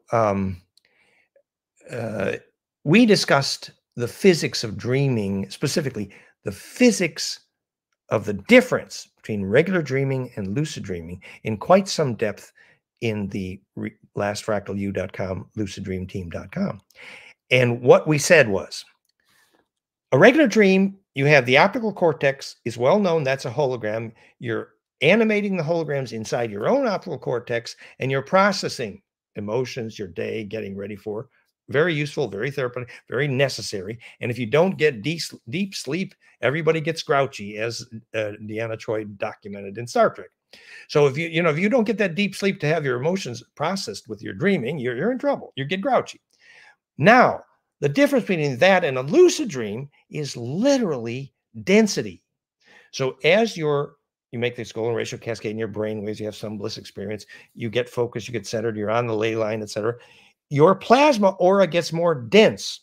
And that implosion in your aura enables coupling down to the center of the longitudinal array, the Planck array, and you can connect with the array, propagate your awareness longitudinally, and do what the Aboriginals do, song track dreaming line, and you begin to lucid dream. So density, literally electrical density, is the definition of the difference between dreaming and lucid dreaming. And it's interesting that then predicts who has a soul and will take memory through death, able to reach that density. Because, dozens of medical doctors have documented that they were out of their body during near-death experience. Medical doctors have proven they were out of their body. And what they found out is you can't go outside your body into a metal box. Hell no. It's because the plasma vortex inside your head ain't going to survive outside your head in an aluminum box. Hell no. So attention has very specific limitations. If you're in a forest, great. If you're in a metal building, there's going to be some problems. So that ability to know the difference between a dream and a lucid dream is the beginning of knowing how to propagate a vortex into the longitudinal. And using drugs decrease the threshold of firing in the synapse, means the optical cortex gets more fireflies, literally gains resolution. But the problem is that if that implosion is not symmetric, that is self-induced, ultimately the aura is going to start to get more holes, I suppose. Now, maybe it was about 25 years ago, I had fought a bunch of gangsters protecting this girl that they were trying to pimp out or whatever, and I got stabbed 12 times. And when I went into the hospital, I remember them stitching up my head, and then the doctor was sticking his finger into each one of my stab wounds because I had lost so much blood. They couldn't, he had to check to make sure any metal was broken off. But I ended up seeing myself. I left my body and I saw my lifeless body on the table with all the doctors and nurses around me. And I ended up floating away, but I don't have, like any memories of what happened after I floated away from that. And someone said it was probably because of all the drugs that they had put into my body, the morphine and all these things. But I did end up coming back into my body, and I woke up the next day. I was in the hospital room. The surgery was all done and everything, right? But why do you think that some people have more specific, near-death experiences where they're out communicating, opposed to others that, can leave their body but don't really have that profound other side experience? Oh, that is a wonderful question. I'm thinking of my father now. My father had a 3-day near-death experience when he was a teenager in a horrible car crash, and he woke up thinking his brother was dead. And so he was literally kind of like dead for over 2 days. And that near-death experience was, I think, central to how my father had such incredible sense of perspective on all of life. Everyone loved him. Emotionally, he was so mature. He could always see and feel the big picture because of his near-death experience. I think this is related to what's called the lost art of resurrection. The Templars, for example, had a very specific way. In fact, they used a certain series of herbs to induce a 2 or 3 day near-death experience. And this was called, Freddie Silver calls it, the lost art of resurrection. So near-death experience, properly done, can be profoundly gifting of context to your life. Because obviously you enter the still point, you enter the array, and there's a collective unconscious, and there's the ancestor memory. And if you can come back with memory from that, I mean, that is the essence of what was called initiation, whether it's the crocodile fat of the Egyptians or the near-death experience of the Templars' lost art of resurrection. It's access to the context of that array and that memory. So that's beautiful that you have some of that memory. But I would think, in fact, that it could be profoundly useful to you to do some very disciplined, even hypnosis, etc., in order to recover the lost segments of that memory, because that would be profoundly transformative theoretically. Finish your near-death experience, because that was finish your wiring into that array. And obviously people who can have intense bliss experience, then they don't need to get dead in order to remember. Daniel Brinkley did it with lightning, but there's lots of more fun ways to do it. We interviewed Storm Whaling from the UK a few times, and he had gotten shot in the neck. And he went to the bar where his friends, and he passed out there. They brought him to the hospital, and he was pronounced dead. And he woke up in the morgue, and he doesn't know how long, 9 hours after they had pronounced him dead. So we don't know how long he was actually dead for, but he actually woke up in the morgue. So he has quite a profound, fascinating story. And he, to actually, could you imagine, just they thought you were dead and you're out, and he was able to come back to his body after he was pronounced dead. I was reading recently an article about where lots of old sayings came from. And one old saying, which is called "saved by the bell," It turns out that in ancient times, like, centuries ago, they actually did some trials and they dug up, like, I don't know, many dozens of old caskets. And they found that like 20% of the buried caskets showed evidence of scratching inside, that somebody woke up from the dead and they weren't really dead. So this was a tradition for probably centuries. They put a string inside the casket when they buried someone, hooked to a bell on the surface, and there was somebody assigned there for the first week so that you could be saved by the bell. Actually, so it was very, very common for doctors to not really know what death was. This is not unusual. Saved by the bell. So yeah, I mean, since we don't know what life is really, we don't know what death is. If we could see the silver cord connecting, we could, Speaking yeah, go ahead. speaking of Saved by the Bell, apparently bells were everywhere, and after World War, I think, two, even Germany destroyed all the bells. Some people said if you sat inside a bell, a big giant bell, there would be some kind of healing and stuff. Do you think that there's, something to this healing and bells, and potentially why they went and destroyed, places that did have bells all over Earth? A good friend of ours, Don Conroe, called himself the gong master, and they were using ancient gongs, literally a sound bath. And they even studied where the curvature in the knee of the bell needed to be so that when it rang, it could be implosive. Now, if you take the Grail cup, the golden spiral on the caduceus, and revolve that in 3D, goldenmean.info/grail, you literally get the ancient 3D fractal Grail cup, which is a perfect bell. So indeed, it is about the perfect bell. Another way of saying that is, the Sufis in Gurdjieff's Meetings with Remarkable Men, who was the saint? There was a test. The test was, who could make an echo? The perfect bell? The saint was the one who could make the perfect echo. They're in this huge valley, and who can make an echo here? That defined who's the saint. Well, you know what survives death? The perfect echo, the perfect bell. We got a question here from Ryan in our Facebook. How would Dan define free will versus destiny from electrical implosion perspective? Yeah, that's the right question. So we're saying that the more implosive your aura, measurable in the power spectrum, if it's harmonic inclusive, the longest wave there is going to tell you what's the biggest tornado you're embedded in. And that's the longest wave you can steer, means the biggest perspective you have. So your leverage literally is what is the longest wave of memory you can hold in your aura. The surfers of the Zavuya ride the long wave Uncle Joe. So the ability, what we call free will, is the ability to prehend a longer and longer wave, which means we must have long memory. Aboriginals knew that. And even the Draco, who lost soul and were conscious that they lost long memory.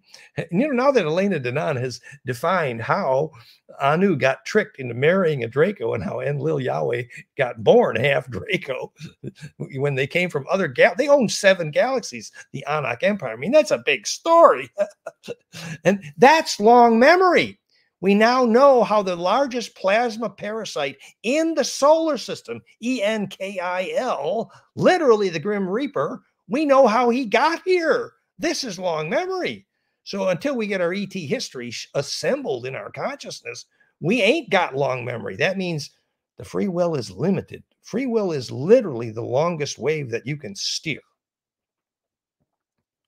I actually saw the Grim Reaper when I was on mushrooms. We were in this bar called The Castle, and someone that I was with for the first time, I used to work with them, went out for the first time. We were on mushrooms together, and right beside me popped out this like figure looking like the Grim Reaper with the hood, and I swung to try to knock it out. Almost knocked out the guys that were standing beside me. But a little later, that guy, he tried to kill me that night. And I was thinking it was kind of a warning, whatever I saw. The guy tried to run it. He was on mushrooms and he was in his car and he tried to run me down. I had to jump over a fence because it was in a small alleyway. And I was just thinking that whatever figure that I saw was maybe warning me about this guy's craziness and maybe his ill intentions towards me. That's very, very useful insight. That, you know, we call it Grim Reaper. I think the movie Ghost and Flatliners, they were very instructive in this regard as well. You know, the Grim Reaper would come to take. Well, what Anne Rice meant when she named the father of all vampires, Enkil. Remember that those who don't have a soul and no source of bliss, their only source of biologic charge is to eat the plasma of other beings, loosh, actually. And on a grand scale, on an interstellar scale, that makes some of our ancestors, you know, the half Draco and Lil Yahweh.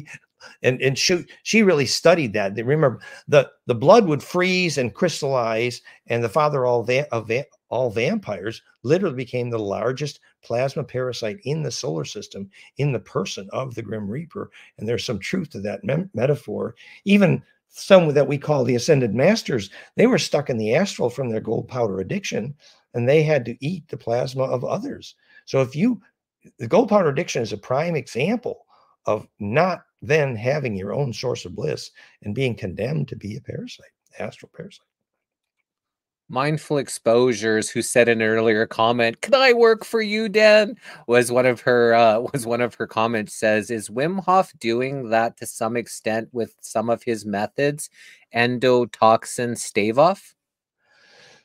We love Wim Hof. We get in the ice cold mountain water from the irrigation canal of the mountain regularly here. We love Wim Hof. He's our hero here. And it's true that your aura toughens, and you see that ice cold fresh mountain water is full of soul, man, and ancient voices. It's beautiful and powerful. But you want to be careful. You want to be sure you're warm enough before and after. But Wim Hof absolutely had a wonderful contribution, we're sure. And endotoxin stave off is just one part of that literally it strengthens your whole immune system.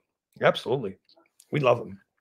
Someone that's as intellectual as you, I think this is a really good question. People are more in their head space than in their heart space, and hence people are easily controlled and manipulated because of that. Where does intuition lie on a spectrum for you to be in your intuitive state, you know, opposed to led by your brain and your mind? Well, I invented the term heart coherence, realheartcoherence.com, and we did it by spectrum analyzing the EKG at the moment of love. And we got a very coherent harmonic cascade. By the way, it was an octave-based cascade, which the low frequencies of the heart are absolutely the drummer, which determine where the brain phase locks. The brain cannot begin to phase lock without a good drummer from the heart, for sure. Now, it's true. The heart harmonics are always octave based, and the brain harmonics are octave and golden ratio implosion based. So the resultant cascade that goes from the head to the heart makes the aura bigger and bigger. But if you're stuck in your head and the center of gravity of the plasma cone cannot extend down to the heart, then there's a serious limitation in the size of your aura. And the size of your aura is everything, because that's going to determine whether you can implode big stuff or only little stuff.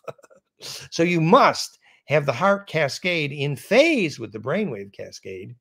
We, by the way, discovered fun ways to measure that. You know, when your lover says, well, your talking is not connected to your heart and you need to prove to your lover, well, there's ways that you spectrum analyze the EKG and the EEG, and you document the phase lock.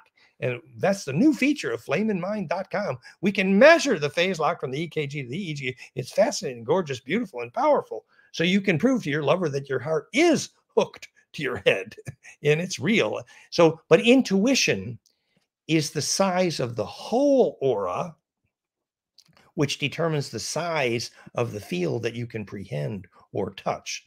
So if your aura is stuck in your head and doesn't go down, then absolutely there's a serious limitation, which is why, you know, bliss and kundalini and all that cool stuff will literally drive you nuts unless you learn how to ground. the book Earthing is absolutely essential for that, and plasma like Therify.net. Like that intuitive state, I feel like I thrive under pressure when things happen. I always just am able to intuitively know what to do. And to the point that I had this car that was, kind of failing, and I was hoping someone would bang into me so they could pay for the car.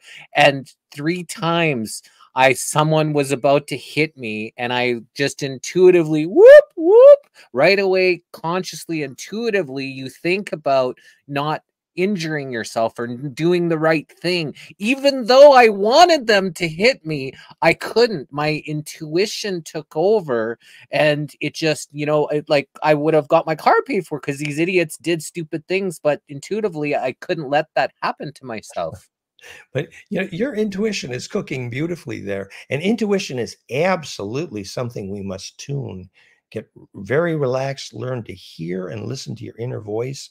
For example, in my case, after my Kundalini for many years, I had still very little clairaudience, but I developed very little clairvoyance, but I developed significant clairaudience and often would hear ancestor voices and even the voices of dead people.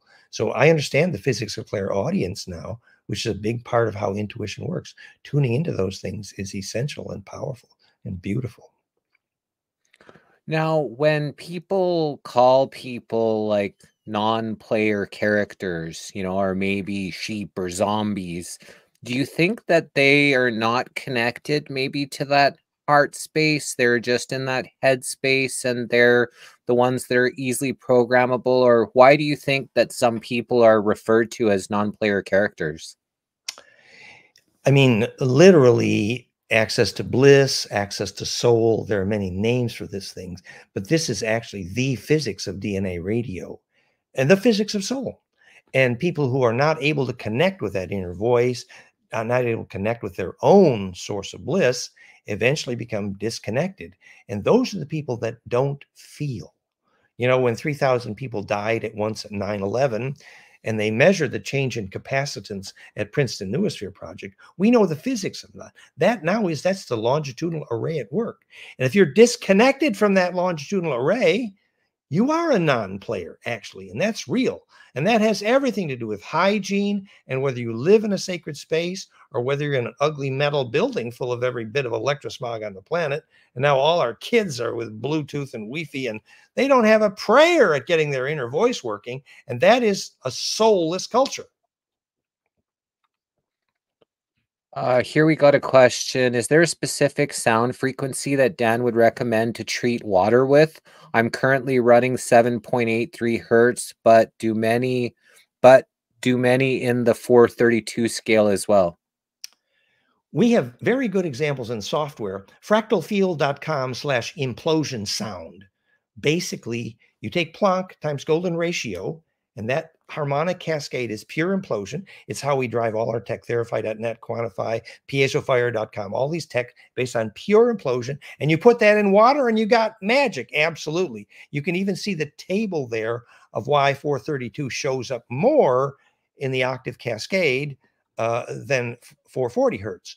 So the principle behind harmonic inclusiveness perfected is absolutely implosive charge collapse, planckfire.com, which on this planet is slightly modulated from a cascade from Planck to 7.29 hertz, which is pure theoretical implosion, to the actual Schumann on this planet, 7.83 hertz. And that difference is exactly the difference between 50 hertz theoretical perfection versus 53 hertz, which is what we have measured in every pyramid.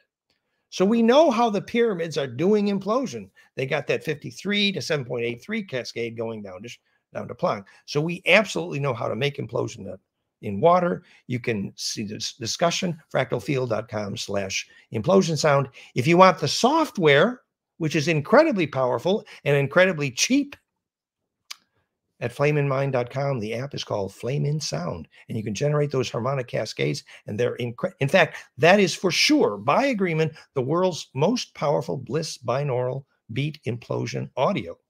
Flame in Sound app at flameinmind.com. Bark the Spark from our YouTube says they can put voices in your head so discernment is needed. What's your thoughts on the voice to skull, the Havana effect? We were supposed to interview this lawyer, and he had to cancel because he feels he's been hit by the Havana syndrome, and that he's somehow like he's been targeted and he's feeling ill right now, and he thinks it's frequencies that he's been targeted because he's speaking out as a lawyer, and I think he's got some evidence or something. I think many people have theories, but the ones that actually have evidence are the ones that are a little bit more dangerous to the system, and they kind of hit a lot harder. He should probably sneak off to some secret cabin in the woods and see if things change. But just well, one example, I work with Andrei Puharich before he began communicating with Enki Tom, which became the Star Trek movie, in the Only Planet of Choice, Phyllis Schlemmer, and how he started making phone calls to Enki Atun at the time, Andrei Puharich. He was developing transducers for deaf people to hear using piezoelectric bone resonators at the ear. And what he tripped over was the physics of clairaudience, for sure. And on that occasion, it turns out that Enki, a very advanced Tom Atun, began communicating and that's what actually became the movie Star Trek in Phyllis Schlemmer's book about how Andrei Puharich taught, what's his name, who wrote Star Trek. So that ability to connect with that voices in your head has everything to do with clairaudience. Now, determining whether that's a good voice or a bad voice, hello, it is interferometry for sure. It's longitudinal interferometry. And if you're in a very synthetic, metallic, and electrosmog poison environment, chances are it's a bad voice, actually. But if you are in the middle of some beautiful nature, most likely the Schumann cascade of the earth is going to sort that for you if you regularly have access to your own bliss process. But if you're, an electrosmog addict, well, then probably those voices are going to be messy. So that's the beginning of Astral Hygiene 101. Candace from our Facebook says, Dan, do you offer software on anything other than Apple? Originally, our implosion sound software, Flame in Mind and Flame in Sound, on the App Store from flameinmind.com, were only Apple iOS. However, now those implosion harmonics are offered as WAV files, wave files able to be played on anything. But currently, we're distributing that only to people who are actually using our hardware, which these are the original drivers for piezofire.com, Quantify, and 5 Vibes. So these are devices that use pure implosion sound, and we have many ways to deliver those audio implosion drivers. More information at flameinmind.com. If you want to play, you can contact Patrick or me. Contact info@flameinmind.com. But yes, now we have those audio drivers in WAV files. There's a whole library available, so you don't need iOS.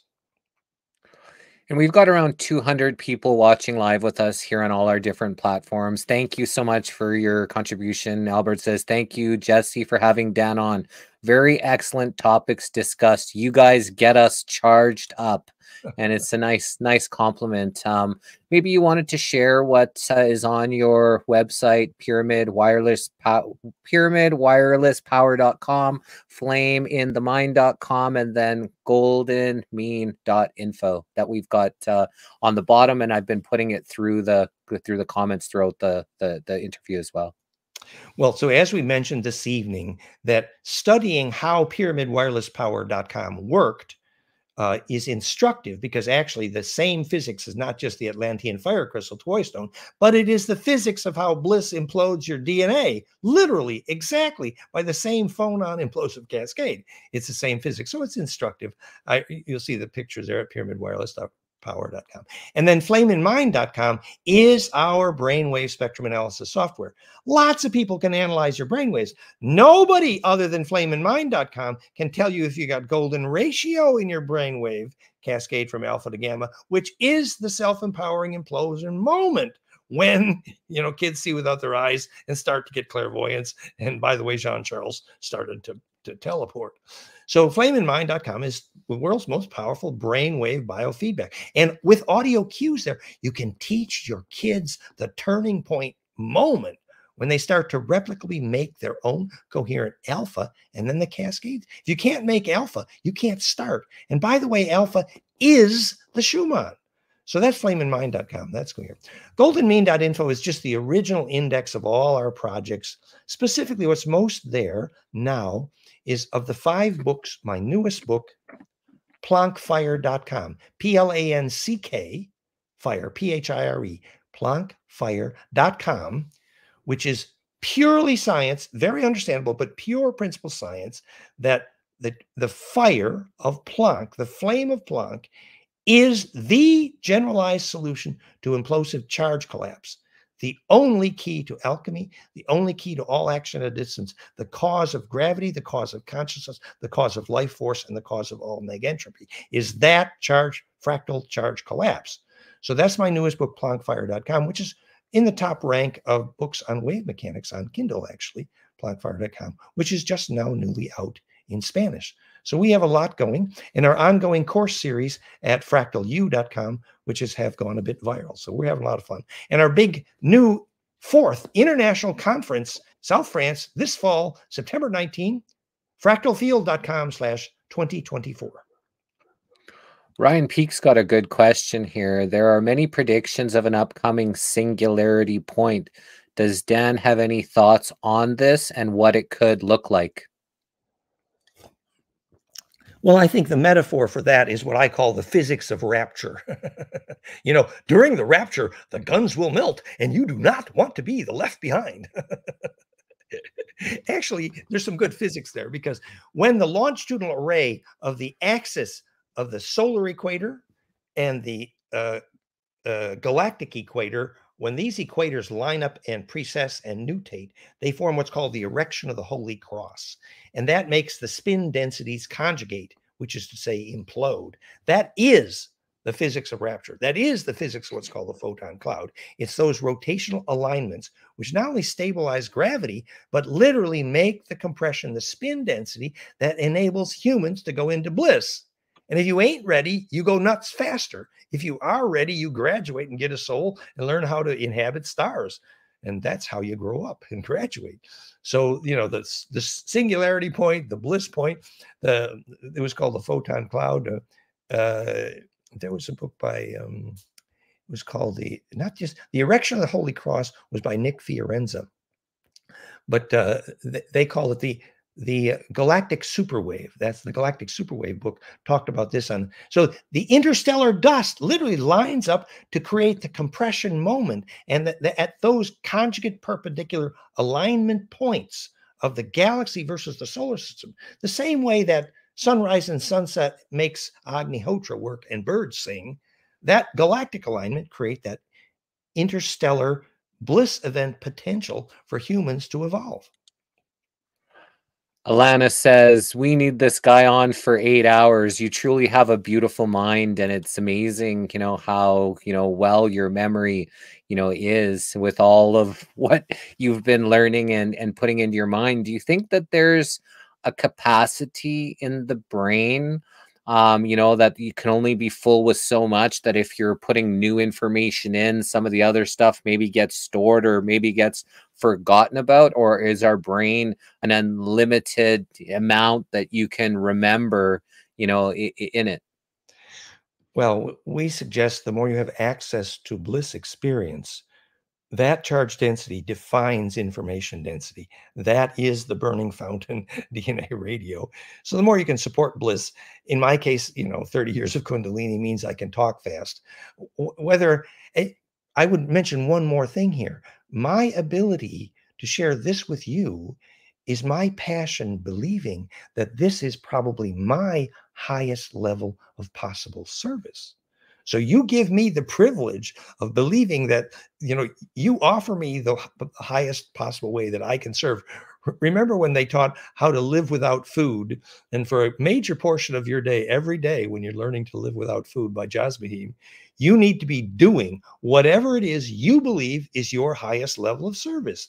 And I firmly believe that Service is to teach to become a shareable wave. So I'm passionate about that, and it's fun. So I consider it a privilege. Thank you very much. I've done a lot of fasting over the years. Just for Easter, did another 3-day water fast where I just did ginger and lemon tea was the only thing I drank for 3 days. The body doesn't need as much food as we're putting into it. It seems like we're eating a lot more. Do you think that the more you eat, maybe the less life that you may have because your body is having to process so much, maybe unnecessary fuel for it? Well, that's right. And my lady friend would very much approve of your suggestion. And it's true that if you eat spin dense life force in food, well, then it's very easy to turn that into a shareable wave. If you're eating highly processed crap, man, you're in super big trouble. You got a lot of mucus and stuff. So no, fasting is a beautiful thing. My excuse is I have a super fast metabolic rate, but still, your point is very well taken. Thank you. Well, you look definitely in well shaped, like, you're, looking really good. Thank you. So you're doing something right. And I think the more someone has extra baggage, maybe the more they should be fasting, and the more someone is slim, then maybe they could do juice fasts. And I think it was even back to the Egyptian days where they didn't have processed food, where they didn't have so much toxic, genetically modified that we know of foods, that they would fast one weekend a month, that they were still incorporating a fast into their daily or monthly regimen, knowing the importance of maybe cleaning out the Mhm. system so it doesn't, get overburdened by, potentially what the food doesn't enable to process so easy. Yes, and the processed food is an example of a wave that's not yet shareable. Every time you eat a plant that it was harvested in pain or an animal, you have to deal with the karma of that pain. Absolutely. And another level to add to that, what you said is beautiful, is that every single thought you have, if you're thinking about the pure principle behind everything, there is lightning spin in that thought. But every time you think, well, I'm angry at this person and that person's an ass and blah, blah, blah, blah, you spend the whole day being grouchy, that's slowing down your spin density. So imagine if you could think pure principle eureka all day. Is there anything that we didn't talk about here today that you maybe wanted to share before we start to wrap this up? No, I think we had great fun. This is really wonderful. Actually, the limitation for me is my voice. My voice is wearing out. So I have to say goodbye here shortly. But really, Jesse, I think your questions are beautiful. Your intent is obviously beautiful. And you've had some amazing experiences yourself. And that helps reveal so many principles. So I'm really grateful. And let's both be the shareablewave.com. And I hope to see you again. I love that. And, we'll definitely love to invite you back if that's something you'd be interested in, because the audience was definitely benefit. I definitely benefit, and the universe benefited just by, hearing your beautiful mind, share it intellectually. And some of the words is, like you're very intellectual and scientific. So some of the words I was trying to comprehend, but you definitely have a wonderful presentation, and we appreciate all of your time and energy that you were able to spend here on the Missing Link. Thank you. Thank you. Remember, we have the serious science at plankfire.com. Once we know why objects fall to the ground, why anything becomes centripetal, we can know what spirituality is and how soul forms in the aura. So fractal implosion is the principle here. So thank you. Thank you very much. Awesome. Well, may the source be with you and protection around you during this pivotal time in history. Knowledge is power. The more knowledge we all have collectively, the less power they have over us. So may the Exactly. source be with you all. Thank you, everybody, for all your likes, comments, hearts, shares, and stars. We appreciate all of your love and support, however that may be. May the source be with you all. And thanks again, Brother Dan. This was wonderful. When you have bliss, you can steer. It's magic. Thank you. Awesome. For one love, one heart, one life. Namaste, everybody. And if anybody ever asks again, for you to put a breathing inhibitor on, say no maske. Okay. Bye, everyone. Bye, Namaste. Dan. Namaste. Thank you.